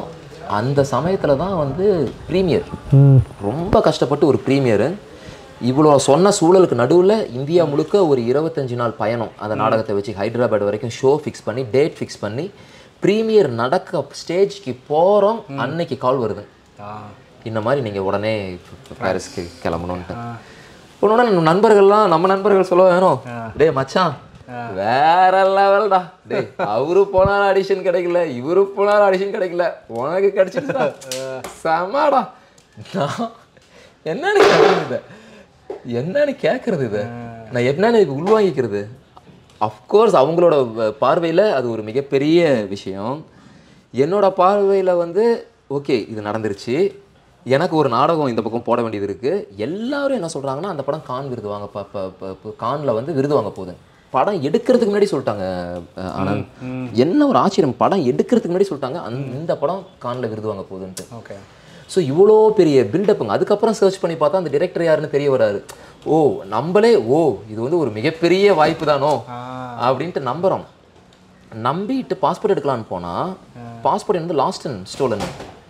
நான் திரும்ப எஃப்ஐஆர் போடணும், எங்கே பாண்டிச்சேரி ஃபயரில் எஃப்ஐஆர் போட்டு பாண்டிச்சேரி போலீஸ் ஸ்டேஷனில் எஃப்ஐஆர் போட்டு அதுக்கப்புறம் போனால் நமக்கு கியூ இருக்குது, வெயிட்டிங் கியூ. அப்போ ஓகேங்களா, அப்போ வெயிட்டிங் கியூ பார்த்தா 30 நாளில் நிற்குது. ஸோ காளீஸ்வரி கிளம்புறது என்னையே நான் கிளம்புறத ஒட்டி நிற்குது. இந்த சூழலில் வந்து ஒரு கட்டத்தில் பார்த்தீங்க அப்படின்னா வினோத்னா இப்போ படம் நடிச்சிட்டாரு. வினோத்னா சொல்கிறாரு, டேய் எனக்கு தெரிஞ்ச ப்ரொடக்ஷன் ஹவுஸ் ஆளுங்கலாம் கோயம்புத்தூர் தான் இருக்காங்க, அவங்கக்கிட்ட பேசுனா அவங்க நான் யாரு எனக்கு புரியுதுங்களா? இந்த உலகத்தில் வந்து நான் யாரு, நான் வந்து ஒரு தூசு. அந்த தூசு வந்து போய் எங்கே போய் இன்ஃப்ளூயன்ஸை பயன்படுத்தும், அப்படியே பயன்படுத்தலாம். எனக்கு போலீஸ்கிட்டே ஆகாதுங்க பேசினா. அங்கே போனால் அவர் வந்து அப்படி இப்படின்னு சொல்லி கஷ்டப்பட்டு எமர்ஜென்சியில் வந்து போட்டாச்சு. எமர்ஜென்சியில் போட்டால் அவர் என்ன சொல்கிறாரு, வெயிட்டிங் கியூ ஒரு 4 நாள்னா உனக்கு இன்றைக்கி அப்பாயின்மெண்ட் தரங்கிறாரு. அது வாங்குறதுக்கு வந்து ஐஏஎஸ் ஆஃபீஸர் முன்னாடி போய் நிற்கிறேன். அவர் என்ன கேட்குறாருங்க என்கிட்ட, நீங்கள் வந்து அவருக்கு வந்து அவரோட வாழ்க்கையில் நடந்த அனைத்து காழ்ப்புணர்ச்சியும் என் மேலே காட்டுறாரோ என்னன்னு தெரியல. ஏன்னா நான் வந்து பவர் இல்லாத ஆளுங்க அந்த இடத்துல. நான் சாதாரண குடும்பத்திலேருந்து போன ஆளு, எனக்கு எந்த ஒரு பின்புலமும் கிடையாது. என்கிட்ட கேட்குறாரு, உயிர் போகிற சுச்சுவேஷனில் தான் நான் வந்து எமர்ஜென்சி பாஸ்போர்ட் கொடுப்போம், உடனே உனக்கு எதனா உயிர் போகிற ஆப்பர்ச்சுனிட்டின்னு கேட்குறாரு. நான் என்னன்னு ப்ரோ பதில் சொல்கிறது? இது இப்போ நான் சொல்லும்போது கூட எனக்கு சிலிர்க்குது. என்னன்னு பதில் சொல்கிறது? ஒரு கலைஞன் வந்து இந்த பெரிய ஆப்பர்ச்சுனிட்டி ஒரு நடிக்கணும்னு போகிற ஆப்பர்ச்சுனிட்டி எல்லாத்துக்கும் தெரியும். ஏன்னா ப்ரெஸ்ஸு வந்து இப்போ இது ஒரு மதிப்புக்குரிய ரீதியிலே சொல்கிறாங்க. ஐஸ்வர்யா ராய் வந்து கானுக்கான போனாலும் சரி, இல்லை வேறு நடிகைகள் போனாலும் அவங்க ரெட் கார்பெட்டில் நடந்தாலே அது 3 நாள் நியூஸுங்க. இங்கே காளீஸ்வரி போய் அதை நடிச்சுட்டு வந்த பொண்ணு படமே பால்மதோர் வாங்கியிருக்குங்க. ஓகேங்களா, எத்தனை நாள் நியூஸ் போட்டாங்கங்க அவங்க. ஓகேங்களா, இந்த ஒரு சூழலில் நான் சினிமா உலகத்திலே கிடையாது, நாடக உலகத்துலேருந்து நான் அவருக்கு என்னென்னு பதில் சொல்கிறது? ஆமாம் உயிர் போயிருக்காது, ஆமாம் அங்கே போவாட்டி நான் செத்துருக்க மாட்டேன். இல்லை யாருக்கு தெரியும், சினிமா வந்து எனக்குள்ள நாடி நரம்புலாம் ஊடி போயிடுச்சுன்னா தற்கொலை பண்ணியிருப்பேன். யாருக்கு தெரியுங்க? அப்போ அது உயிர் போகிற காரணங்களா அது? இது இந்த கலையை வந்து என்னன்னு மதிப்பிடுவீங்க? கலைக்கான இம்பார்ட்டன்ஸ் வந்து ஒரு ஐஏஎஸ் ஆஃபீஸர் வாயிலிருந்து அது வரலாங்களா? அது கார்னர் பண்ணலாங்களா? என்னைய 40 நிமிஷம் கார்னர் பண்ணாருங்க ஆனந்த். கோயம்புத்தூர் ஆஃபீஸில் உட்காந்துருக்கேன். எனக்கெல்லாம் வந்து அந்த 30 நாளில் நான் ஒரு நடிகனாக இருந்தேன், ஒரு நாடகம் நடிச்சிட்டு இருந்தேன். என்னோட நாடகம் உடஞ்சிருச்சுங்க. ஏன்னா யாருக்குமே எப்படி பிஹேவ் பண்ணுறதுன்னு தெரியலைங்க. இது வந்து ஒலிம்பிக்ஸ் ஓடுற மாதிரி. நீங்கள் ஏதோ ஒரு கிராமத்தில் இருக்கீங்க, நீங்கள் அடுத்த நாள் 10 நாள் நீ ஒலிம்பிக்ஸ் ஓடுனா எப்படி ஓடுவீங்க? ஓடலாம், ஆனால் அதுக்கான சூழலை ஏற்படுத்தணும். சைக்கியாட்ரிஸ்ட் வேணுங்க, முதல்ல பேசணும் யாருக்கிட்டையாச்சும். நீங்கள் ஒவ்வொரு பெரிய நடிகருக்கும் இந்த அத்தனை சிஸ்டமும் இருக்குங்க. அவன் எப்படி வேலை செய்யணும், யார்கிட்ட பேசணும். ஏன்னா இது ஒரு மன உளைச்சலான விஷயம். இவ்வளோ வெயிட்டை நீங்கள் தூக்குவீங்க. ப்ளஸ் இந்த மாதிரி ஒரு பெரிய டிரெக்டருங்க, அந்த டிரெக்டர் யாருன்னு தெரியாதுங்க, நம்ம வேலை செஞ்சது கிடையாதுங்க. ப்ளஸ் இங்கே இருக்கிற சினிமா சூழலுங்க. ஓகே, இவர் போனால் இல்லை, அவர் போகல, இவர் போகல, இங்கேருந்து இவன் போகிறான்டா அப்படின்ட்டு. ஸோ இந்த ஒரு பெரிய ஒரு மனம். அதுக்கப்புறம் இது எந்த சூழலில் குடும்பம் வந்து இவன் என்ன பண்ண போகிறான் சினிமாவில் நாடகத்துலன்ட்டு நம்ம ஊரில் தெரியுமே. இப்போ வெளிநாட்டுக்கு போகிறதுங்கிறது வந்து ஒரு மிகப்பெரிய திருவிழா. பையன் வெளிநாட்டுக்கு போகிறாங்கிறது. நான் என்னன்னு சொல்லி வெளிநாட்டுக்கு போகிறாங்க, என்னன்னு சொல்லுவேன், எவ்வளோ சம்பளம் வர போகுது, எத்தனை நாள் போக போகிறேன். ஸோ வீட்டில் போய் இருக்கணும். வீட்டில் போயிருந்தா என்னன்னு சொல்கிறதுங்க அவங்கக்கிட்ட? இது ஒரு புரியாத ஒரு குழப்பமான இதில் ஒரு பாஸ்போர்ட் கிடைக்குதுங்க 30வது நாள். எப்படி கிடைக்குதுங்க? பாஸ்போர்ட் ஃப்ரெஞ்சு ஆளுங்க அவங்க இன்ஃப்ளூயன்ஸை வந்து ஃப்ரெஞ்சு அட்மினிஸ்ட்ரேஷனில் ஃபுல்லாக செலுத்திட்டாங்க. இந்தியாவில் தான் செலுத்துறதுக்கு அவங்களால முடியாதுங்க. அவங்க எம்பசியில் செலுத்திட்டாங்க. பாஸ்போர்ட் கையில் வாங்குறேன், அன்னைக்கு சாயந்தரம் எடுத்துகிட்டு போய் எம்பசியில் கொடுக்குறேன், அன்னைக்கு மதியம் வீசா வருது. வீசா வந்து என்ன சொல்கிறாரு அசிஸ்டன்ட் கவுன்சில், ஒழுங்காக போயிட்டு திரும்ப நாட்டுக்கு வந்துரு அப்படிங்கிறாரு. எவ்வளோ பெரிய ரேசிஸ்டான ஸ்டேட்மெண்ட்டுங்க. ஸோ இதெல்லாம் வாங்கி நான் ஃப்ளைட்டு இருக்கும்போது எனக்கு அதையும் தாண்டி முதல் தடவை ஃப்ளைட்டு ஐடி படிக்கிறப்ப என் ஃப்ரெண்டெல்லாம் போயிட்டான் ஃபாரின்னு. டேய், நான் நம்ம நாடை விட்டு நான் ஏன்டா வெளிநாட்டுக்கு போகணும் அப்படிங்கிற ஒரு உச்ச சிந்தனையில் இருந்த ஆள். அப்படி போய் ஃப்ளைட்டு ஏறும்போது அந்த 30 நாளில் நடந்த டிஸ்ட்ரக்ஷன் இருக்குது பாருங்கள், ஒரு நடிகனுக்கான டிஸ்ட்ரக்ஷன், வேறு லெவல் டிஸ்ட்ரக்ஷனுங்க இன்டீரியரில். அதை தாண்டி என்னென்ன போய் நடிக்கிறதுங்க அங்கே போனால் ரிஹர்சல் நடக்குதுங்க. அங்கே போனால் 10 டேட் மார்க் பண்ணிட்டாங்க. அடுத்த திங்கக்கிழமை ஷூட்டுப்பா, நான் இந்த திங்கக்கிழமை இறங்குறேன். 8 நாள் இருக்குது. காஸ்டியூம் டிசைனர் இருக்குது, காஸ்டியூம் ஃபிக்ஸ் பண்ண, கேமராமேனுக்கு கேமரா லென்ஸை ஃபிக்ஸ் பண்ண, கலரை பார்த்து லொக்கேஷனை செட் பண்ண. இந்த 8 நாள் டிரெக்டரை நான் முதல் தடவை பார்க்குறேன். டிரெக்டர் என் கூடயும் காளி கூடிய ரிஹர்சல் நடக்கணும். ஸோ ரிஹர்சல் போது நான் வந்து பாறையாட்டம் ஆகிட்டேன் ப்ரோ. பாறை. நாங்கள் வந்து அவர் கேட்குறாரு, ஏன் இப்படி நிற்கிற அப்படிங்கிறாரு. ப்ளஸ் இன்னும் அதையும் தாண்டி என்னென்னா, இந்த கதை வந்து 45 வயசு ஆளுக்கு எழுதப்பட்ட கதை. நான் 25 வயசுங்க எனக்கு. அப்போ நான் எனக்கு தாடிலாம் வளர்ந்துருச்சுங்க. அப்போ என்னோட எவ்வளோ சிந்தனைன்னு பாருங்கள். அவன் வந்து படம் நடிக்க போகிறோம், உடனே நம்ம முடியெல்லாம் வெட்டக்கூடாது, தாடிலாம் வளர்ந்துடும், முடியெல்லாம் வளர்ந்துடும், அவங்க வந்து நம்மளை செதுக்கிடுவாங்க எப்படி வேணா, என்னென்னலாம் யோசிச்சுட்டு போயிட்டு இருக்குது. நாடகம்லாம் அப்படி கிடையாது. நாடகம்னா இந்த கேரக்டருக்கு எனக்கு என்ன தோணுதோ நானே வெட்டிப்பேன். அதுக்காக நான் போகிறது தான். சினிமானோடனே இவ்வளோ சிந்தனைகள் போது ரிஹர்சலே செட் ஆகலைங்க. எனக்கே தெரிஞ்சிச்சுங்க ஏதோ ஒன்று இடிக்குதுங்க. அந்த இவ்வளோ விஷயங்கள் வந்து உள்ளே இடிக்குது. சோபா சக்தி இருக்காருங்க. சோபா சக்தி வந்து வேற ஒரு கேரக்டர் பண்ணுறாரு, நான் பண்ணுறேன். சோபா சக்தி என்னை கூப்பிட்டு பாரிஸ் வீதியில் நடக்கிறாரு. தமிழ் ஆளுங்க இருக்கும், ஏவா இவன் தான் நடிக்க போகிறான், ஒரு பரோட்டா சாப்பிட்றோம், ஒரு 4-5 பரோட்டா இல்லை சாப்பிட்றோம். நான் நல்லா சாப்பிடுவேங்க அந்த சமயத்தில். தாண்டி 2 நாள் ஷூட்டுக்கு முன்னாடி எனக்கு ஏதோ செட் ஆகலையே என் மனசு சொல்லுதுங்க. ஒரு நடிகனா ஒரு மனசு சொல்லுதுங்க. காஸ்டிங் டைரக்டர் ஒரு நாள் கூப்பிட்றாரு, என்ன ஒழுங்காக பண்ண மாட்டேங்கிறியா, எனக்கு கால் வருது, என்ன ஒழுங்காக பண்ண மாட்டியா அப்படின்னு சொல்லி அவர் ஏதோ கேட்குறாரு. நான் அப்போ சொல்கிறேன் ஏதோ பயங்கர பிரச்சனை. அவர் ஒரு வார்த்தை சொன்னார், நீ செய்யாமல் இருக்கிறதுக்கு 100 காரணம் சொல்லலாம், ஆனால் எதுவுமே செல்லாது. நீ 100 காரணம் நீ தேர்ந்தெடுக்கலாம். ஐயோ நான் ஒழுங்காக பண்ணாததுக்கு இதுதான் காரணன்ட்டு, வேலைக்காக நீ பண்ணி தான் ஆகணும் அப்படின்னாரு. அதையும் தாண்டி என்னால் எதுவுமே பண்ண முடியல. என் மனசு சொல்லுது பண்ணுன்ட்டேன், நல்லா பண்ணுன்ட்டேன், ஆனால் என்னால் பண்ண முடியல. அது எப்படின்னா எல்லாத்தையும் இப்படி ஒரு சில சமயம் தூக்கத்தில் நடக்கும் தெரியுங்களா, எந்திரிக்கணும்னு நினைப்பேன், எந்திரிக்க முடியாது. ஒருவேளை கை காலெலாம் கட்டு போட்ட மாதிரி ஆயிருங்களா, அந்த மாதிரி ஒரு நிலைமை ஏற்பட்டுருச்சு. அதுக்கப்புறம் டிரெக்டரும் ப்ரொடியூசரும் கூப்பிட்டு சொன்னாங்க 2 நாளைக்கு முன்னாடி சனிக்கிழமை. நினச்சி பாருங்கள், எங்கேருந்து எங்கே ஷூட் ஆரம்பிக்க போதுங்க, திங்கக்கிழமை ஸ்கிரிப்டெல்லாம் வந்துருச்சுங்க, எல்லாம் ரெடி. சொல்கிறாரு, இல்லைங்க செட் ஆகலை,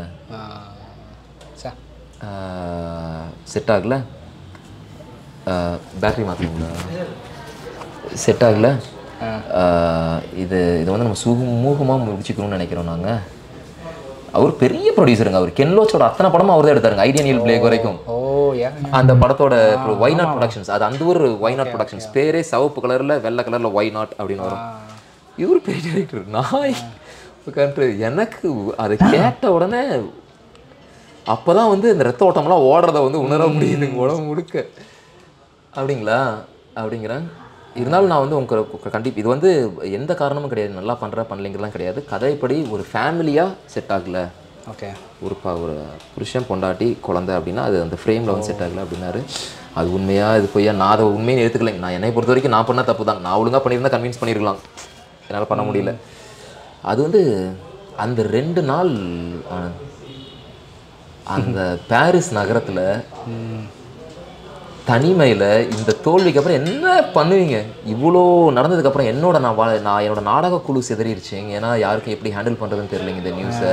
அந்த டூர் உடஞ்சிருச்சிங்க. என் மனசு சொல்லிச்சிங்க என்னன்னா இந்த கேள்வி பாருங்க, எனக்கு நாளைக்கு நாடகம் இருக்குது, அவருக்கு படம் எடுக்கணும், நான் ரெண்டுத்தையும் ஏன் ஒரே தராசில் வச்சிருக்கக்கூடாது? என் மனசு என்ன சொல்லிச்சு, ஒரே தராசில் வெய்யேன் அப்படிங்குது. அவர் எவ்வளோ பெரிய டிரெக்டராக இருக்குமே, அவருக்கும் வேலை, உன்னோடதும் வேலை, இங்கேயும் ஒரு குழு வேலை செஞ்சிருக்கேன், அவரும் வேலை செஞ்சிருக்கேன், ஏன் ஒரே தராசில் ஏன் வைக்க மாட்டேங்கிறேன்? ஒரே தராசில் நான் வச்சிருக்கலாம். ஆனால் அந்த என்னை சுற்றி நடந்த விஷயங்கள் வந்து ஒருவேளை நான் யோசிக்கிறேன், ஒருவேளை நான் ஒரே தராசில் வச்சா அது தப்போ, ஒருவேளை நான் அதுக்கு நான் அதிக இம்பார்ட்டன்ஸ் கொடுத்துருக்கணுமோ அப்படின்னு உடனே ஓகே சரி அதை கைட் பண்ணுறதுக்கு ஆளுங்க இல்லை, கோச் கிடையாதுங்க. கோச் என்னோட டேரக்டருக்கே அதை எப்படி ஹேண்டில் பண்ணுறதுன்னு தெரியல. சூரியருக்குலாம் ஓகேப்பா இவன் ஃப்ரான்ஸ் போகிறான், என்னோட டேரக்டரும் ஃப்ரான்ஸ், அவரும் போயிடுவார், நம்மளே கை விட்டுருவாங்க போட்டு என்டையர் குழுவும் அப்படியே கிரம்பிள் ஆச்சு, ஷோ கிரம்பிள் ஆச்சு. அங்கே போகிறேன் இதுக்கு போச்சு அந்த நரகம். அவர் சொல்கிறாரு சின்ன ரோல் நீ பண்ணுறீங்களா, பண்ணால் எனக்கு ரொம்ப சந்தோஷம் அப்படின்னாரு. என் உடம்புல இருக்கிற அத்தனை ஈகோவும் சொல்லிச்சு பண்ணாதேன்ட்டு. என்னடா பெரியது இப்போ ஒரு நாள் அதெல்லாம் பண்ணாதடா அப்படின்ட்டு. ஏதோ ஒரு ஓரத்தில் இவ்வளோ தூரம் வந்துட்ட, அவர் ஒரு பெரிய டிரெக்டரு, நீ கம்முன்னு நடிச்சிடுறா அப்படின்னு நடிச்சுட்டு அவங்ககிட்ட என்ன சொன்னேன், நான் 3 மாதம் திரும்ப ஊருக்கு போக மாட்டேன்ட்டேன். இந்த 3 மாதம் கூப்பிட்டு வந்தீங்க அவங்க கேட்டாங்க சார் டீல் என்னன்ட்டு. ஆக்சுவலாக இது வந்து எப்படின்னா பிஸ்னஸ் டீலுங்க. நீங்கள் வந்து உங்கள் அட்வொகேட்டை வச்சு பேசியிருக்கணும். ஏன்னா என்னோட லைஃப் லாஸுங்க, அங்கே என்னோட எக்கனாமிக்கல் லாஸ் என்ன. இது வந்து ப்ராப்பராக நீங்கள் உங்கள் ஏஜென்ட்டை வச்சோ உங்களோட மேனேஜரை வச்சோ இல்லை உங்களோட அட்வொகேட்டை வச்சோ பேசி ஒரு அக்ரிமெண்ட்டுக்கு வந்துருக்கணும் ஃபினான்ஷியலாக. இது வந்து அதுதான் அவங்க சொன்னதுங்க. ஆனால் நமக்கு வந்து இப்போவும் சரிங்க நம்ம மனசில் படுறது தான் சொல்லணும். நான் சொன்னேன் 3 மாதம் திரும்ப போக மாட்டேன், என்னை இங்கே போஸ்ட் பண்ணிக்கிங்க, 3 மாதத்துக்கு அப்புறம் நான் திரும்பி போய்க்கிறேன். அந்த நீங்கள் சொன்ன கேரக்டர் பண்ணுறேன், அந்த ஒரு நாளுக்கான ஷூட் அதுக்கான பேமெண்ட் நீங்களே பார்த்து பேமெண்ட் கொடுத்துக்கோங்க, எனக்கு அதெல்லாம் பெரிய இது கிடையாது, உங்களுக்கே தெரியும் என்ன சரின்ட்டு, நீங்கள் பெரிய ப்ரொடியூசர் அப்படின்ட்டு நடிச்சதுக்கு ஒரு பேமெண்ட் கொடுத்தாங்க. 3 மாதம் என்னை போஸ்ட் பண்ணிட்டாங்க.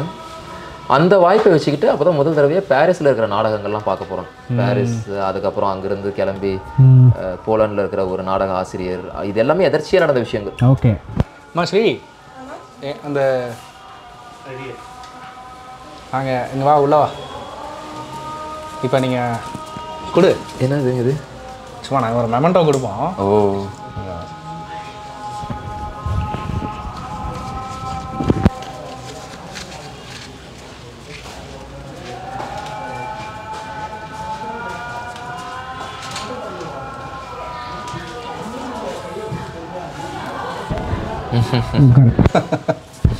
நன்றி மகிழ்ச்சி. ஏன்னா நீங்கள் இப்படி ஒரு எக்ஸ்பீரியன்ஸ் இருந்தாலும் பீட்டர் ப்ரூக்கோட ஒர்க் பண்ணியிருக்கீங்க, அது வந்து யாருக்குமே நடக்கல.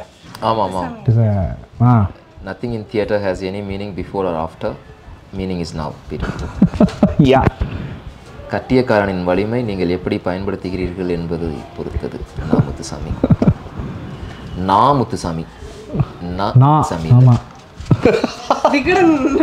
எனக்கு தப்பா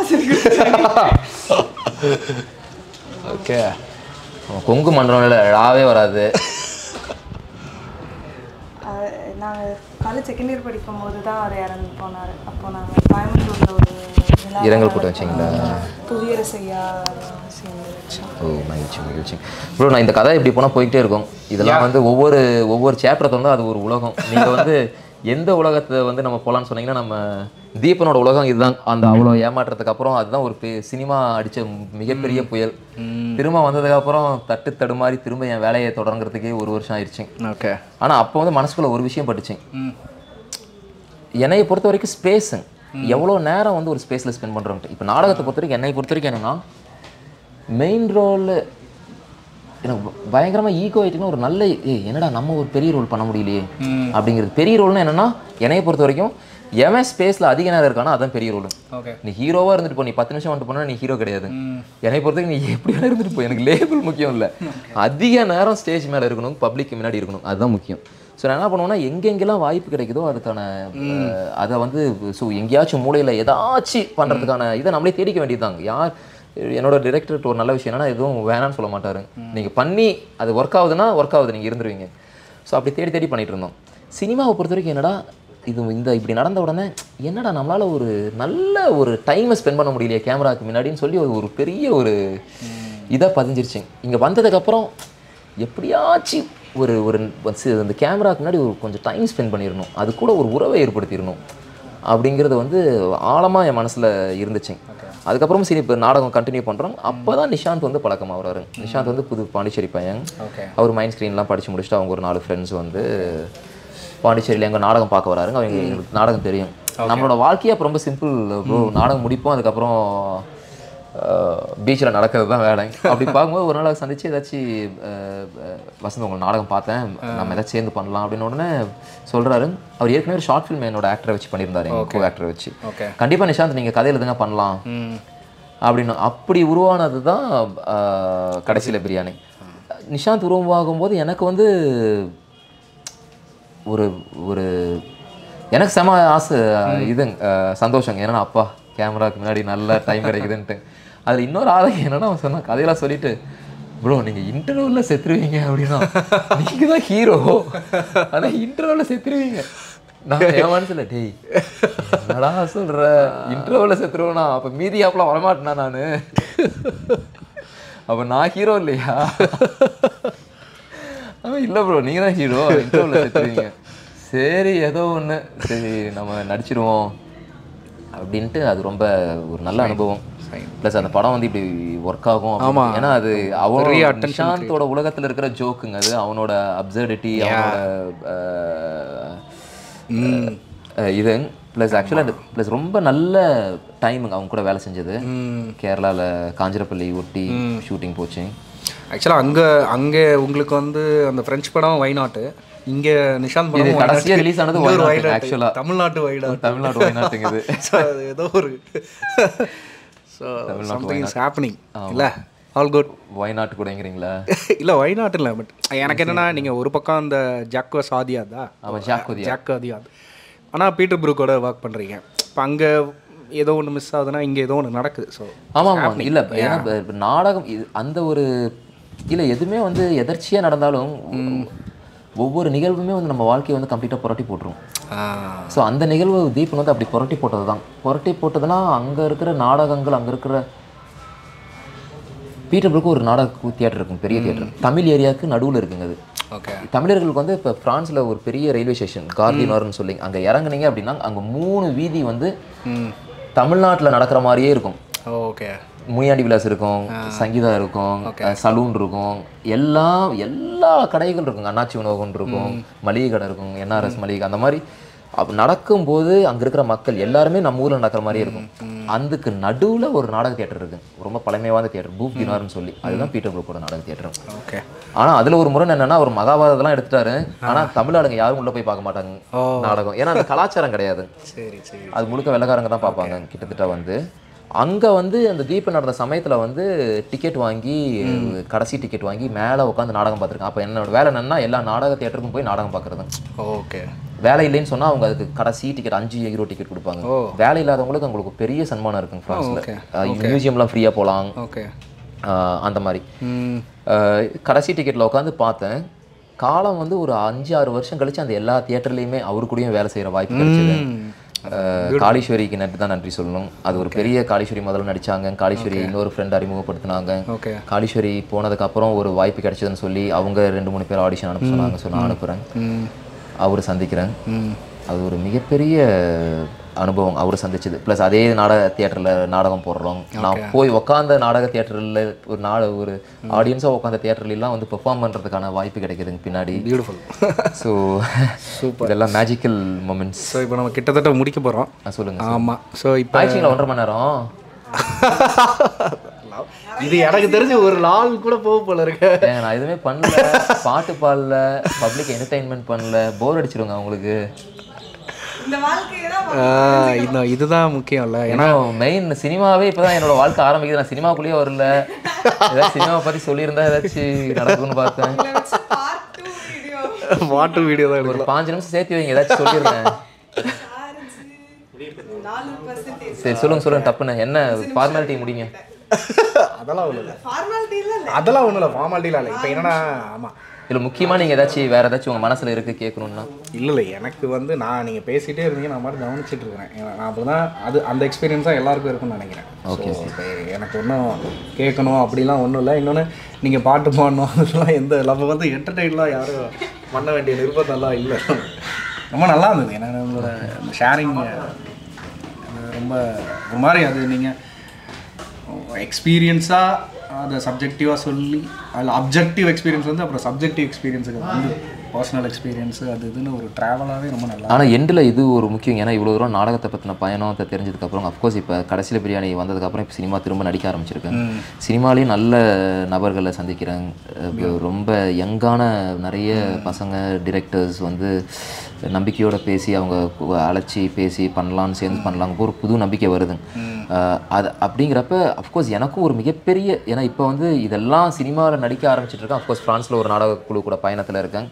இது நடந்துட்டு இருக்கும்போது போன மாதம் வந்து அரசாங்கம் வந்து யுவ புரஸ்கார் விருதுன்னு சொல்லி சங்கீத் நாடக அகாடமி வந்து ஒரு விருது கொடுக்குது. 40 வயதுக்குள்ளவர்கள் வந்து கலையில் பெருசாக செஞ்சிட்டு இருக்கவங்க வந்து ஒரு விருது கொடுக்கும். சமந்தாயா வந்து ஒரு புரஸ்கார் விருது பெற்று அவர் பரிந்துரைச்சி அவங்க தேர்ந்தெடுத்து அந்த விருது வந்து நாடகத்தில் நடிப்புக்காக எனக்கு கொடுத்துருக்காங்க. ஓ ஆமாங்க, கங்க்ராட்ஸ், சூப்பர், நன்றி. பியூட்டிஃபுல். ஸோ இது ஏன்னா இது அந்த விருது கொடுத்ததுக்கப்புறம் இப்போ திரும்ப சினிமாவிலையும் நடிச்சிட்டு இருக்கும்போது அதே கேள்வி இருக்குது, எப்படி இதை பேலன்ஸ் பண்ணுறது, என்னென்னு பேலன்ஸ் பண்ணுறது, இதுக்கான ப்ரியாரிட்டின்னு இருக்கு இல்லைங்களா? திரும்ப இதை ஒரே தராசில் வைக்கிறதா என்னென்னு வைக்கிறது அப்படிங்கிற ஒரு மிகப்பெரிய ஒரு கேள்வி வந்து, அந்த கேள்விக்கு காலப்போக்கில் நீங்களே அந்த பதிலை கண்டு பிடிப்போன்னு நான் எதிர்பார்க்குறேன். நீங்களும் நம்புங்க, அது நடக்கும். ஸோ எஸ், ஸ்ரீயோட இன்னொரு கிஃப்ட் ஆரிகாமில பட்டர்ஃப்ளை. நன்றிங்க, thank you Anand, thank you happy space team. மகிழ்ச்சி 1.5 மணி நேரம் கேட்டதுக்கு நன்றி. பார்வையாளர்கள் அனைவருக்கும் நன்றி. கட்.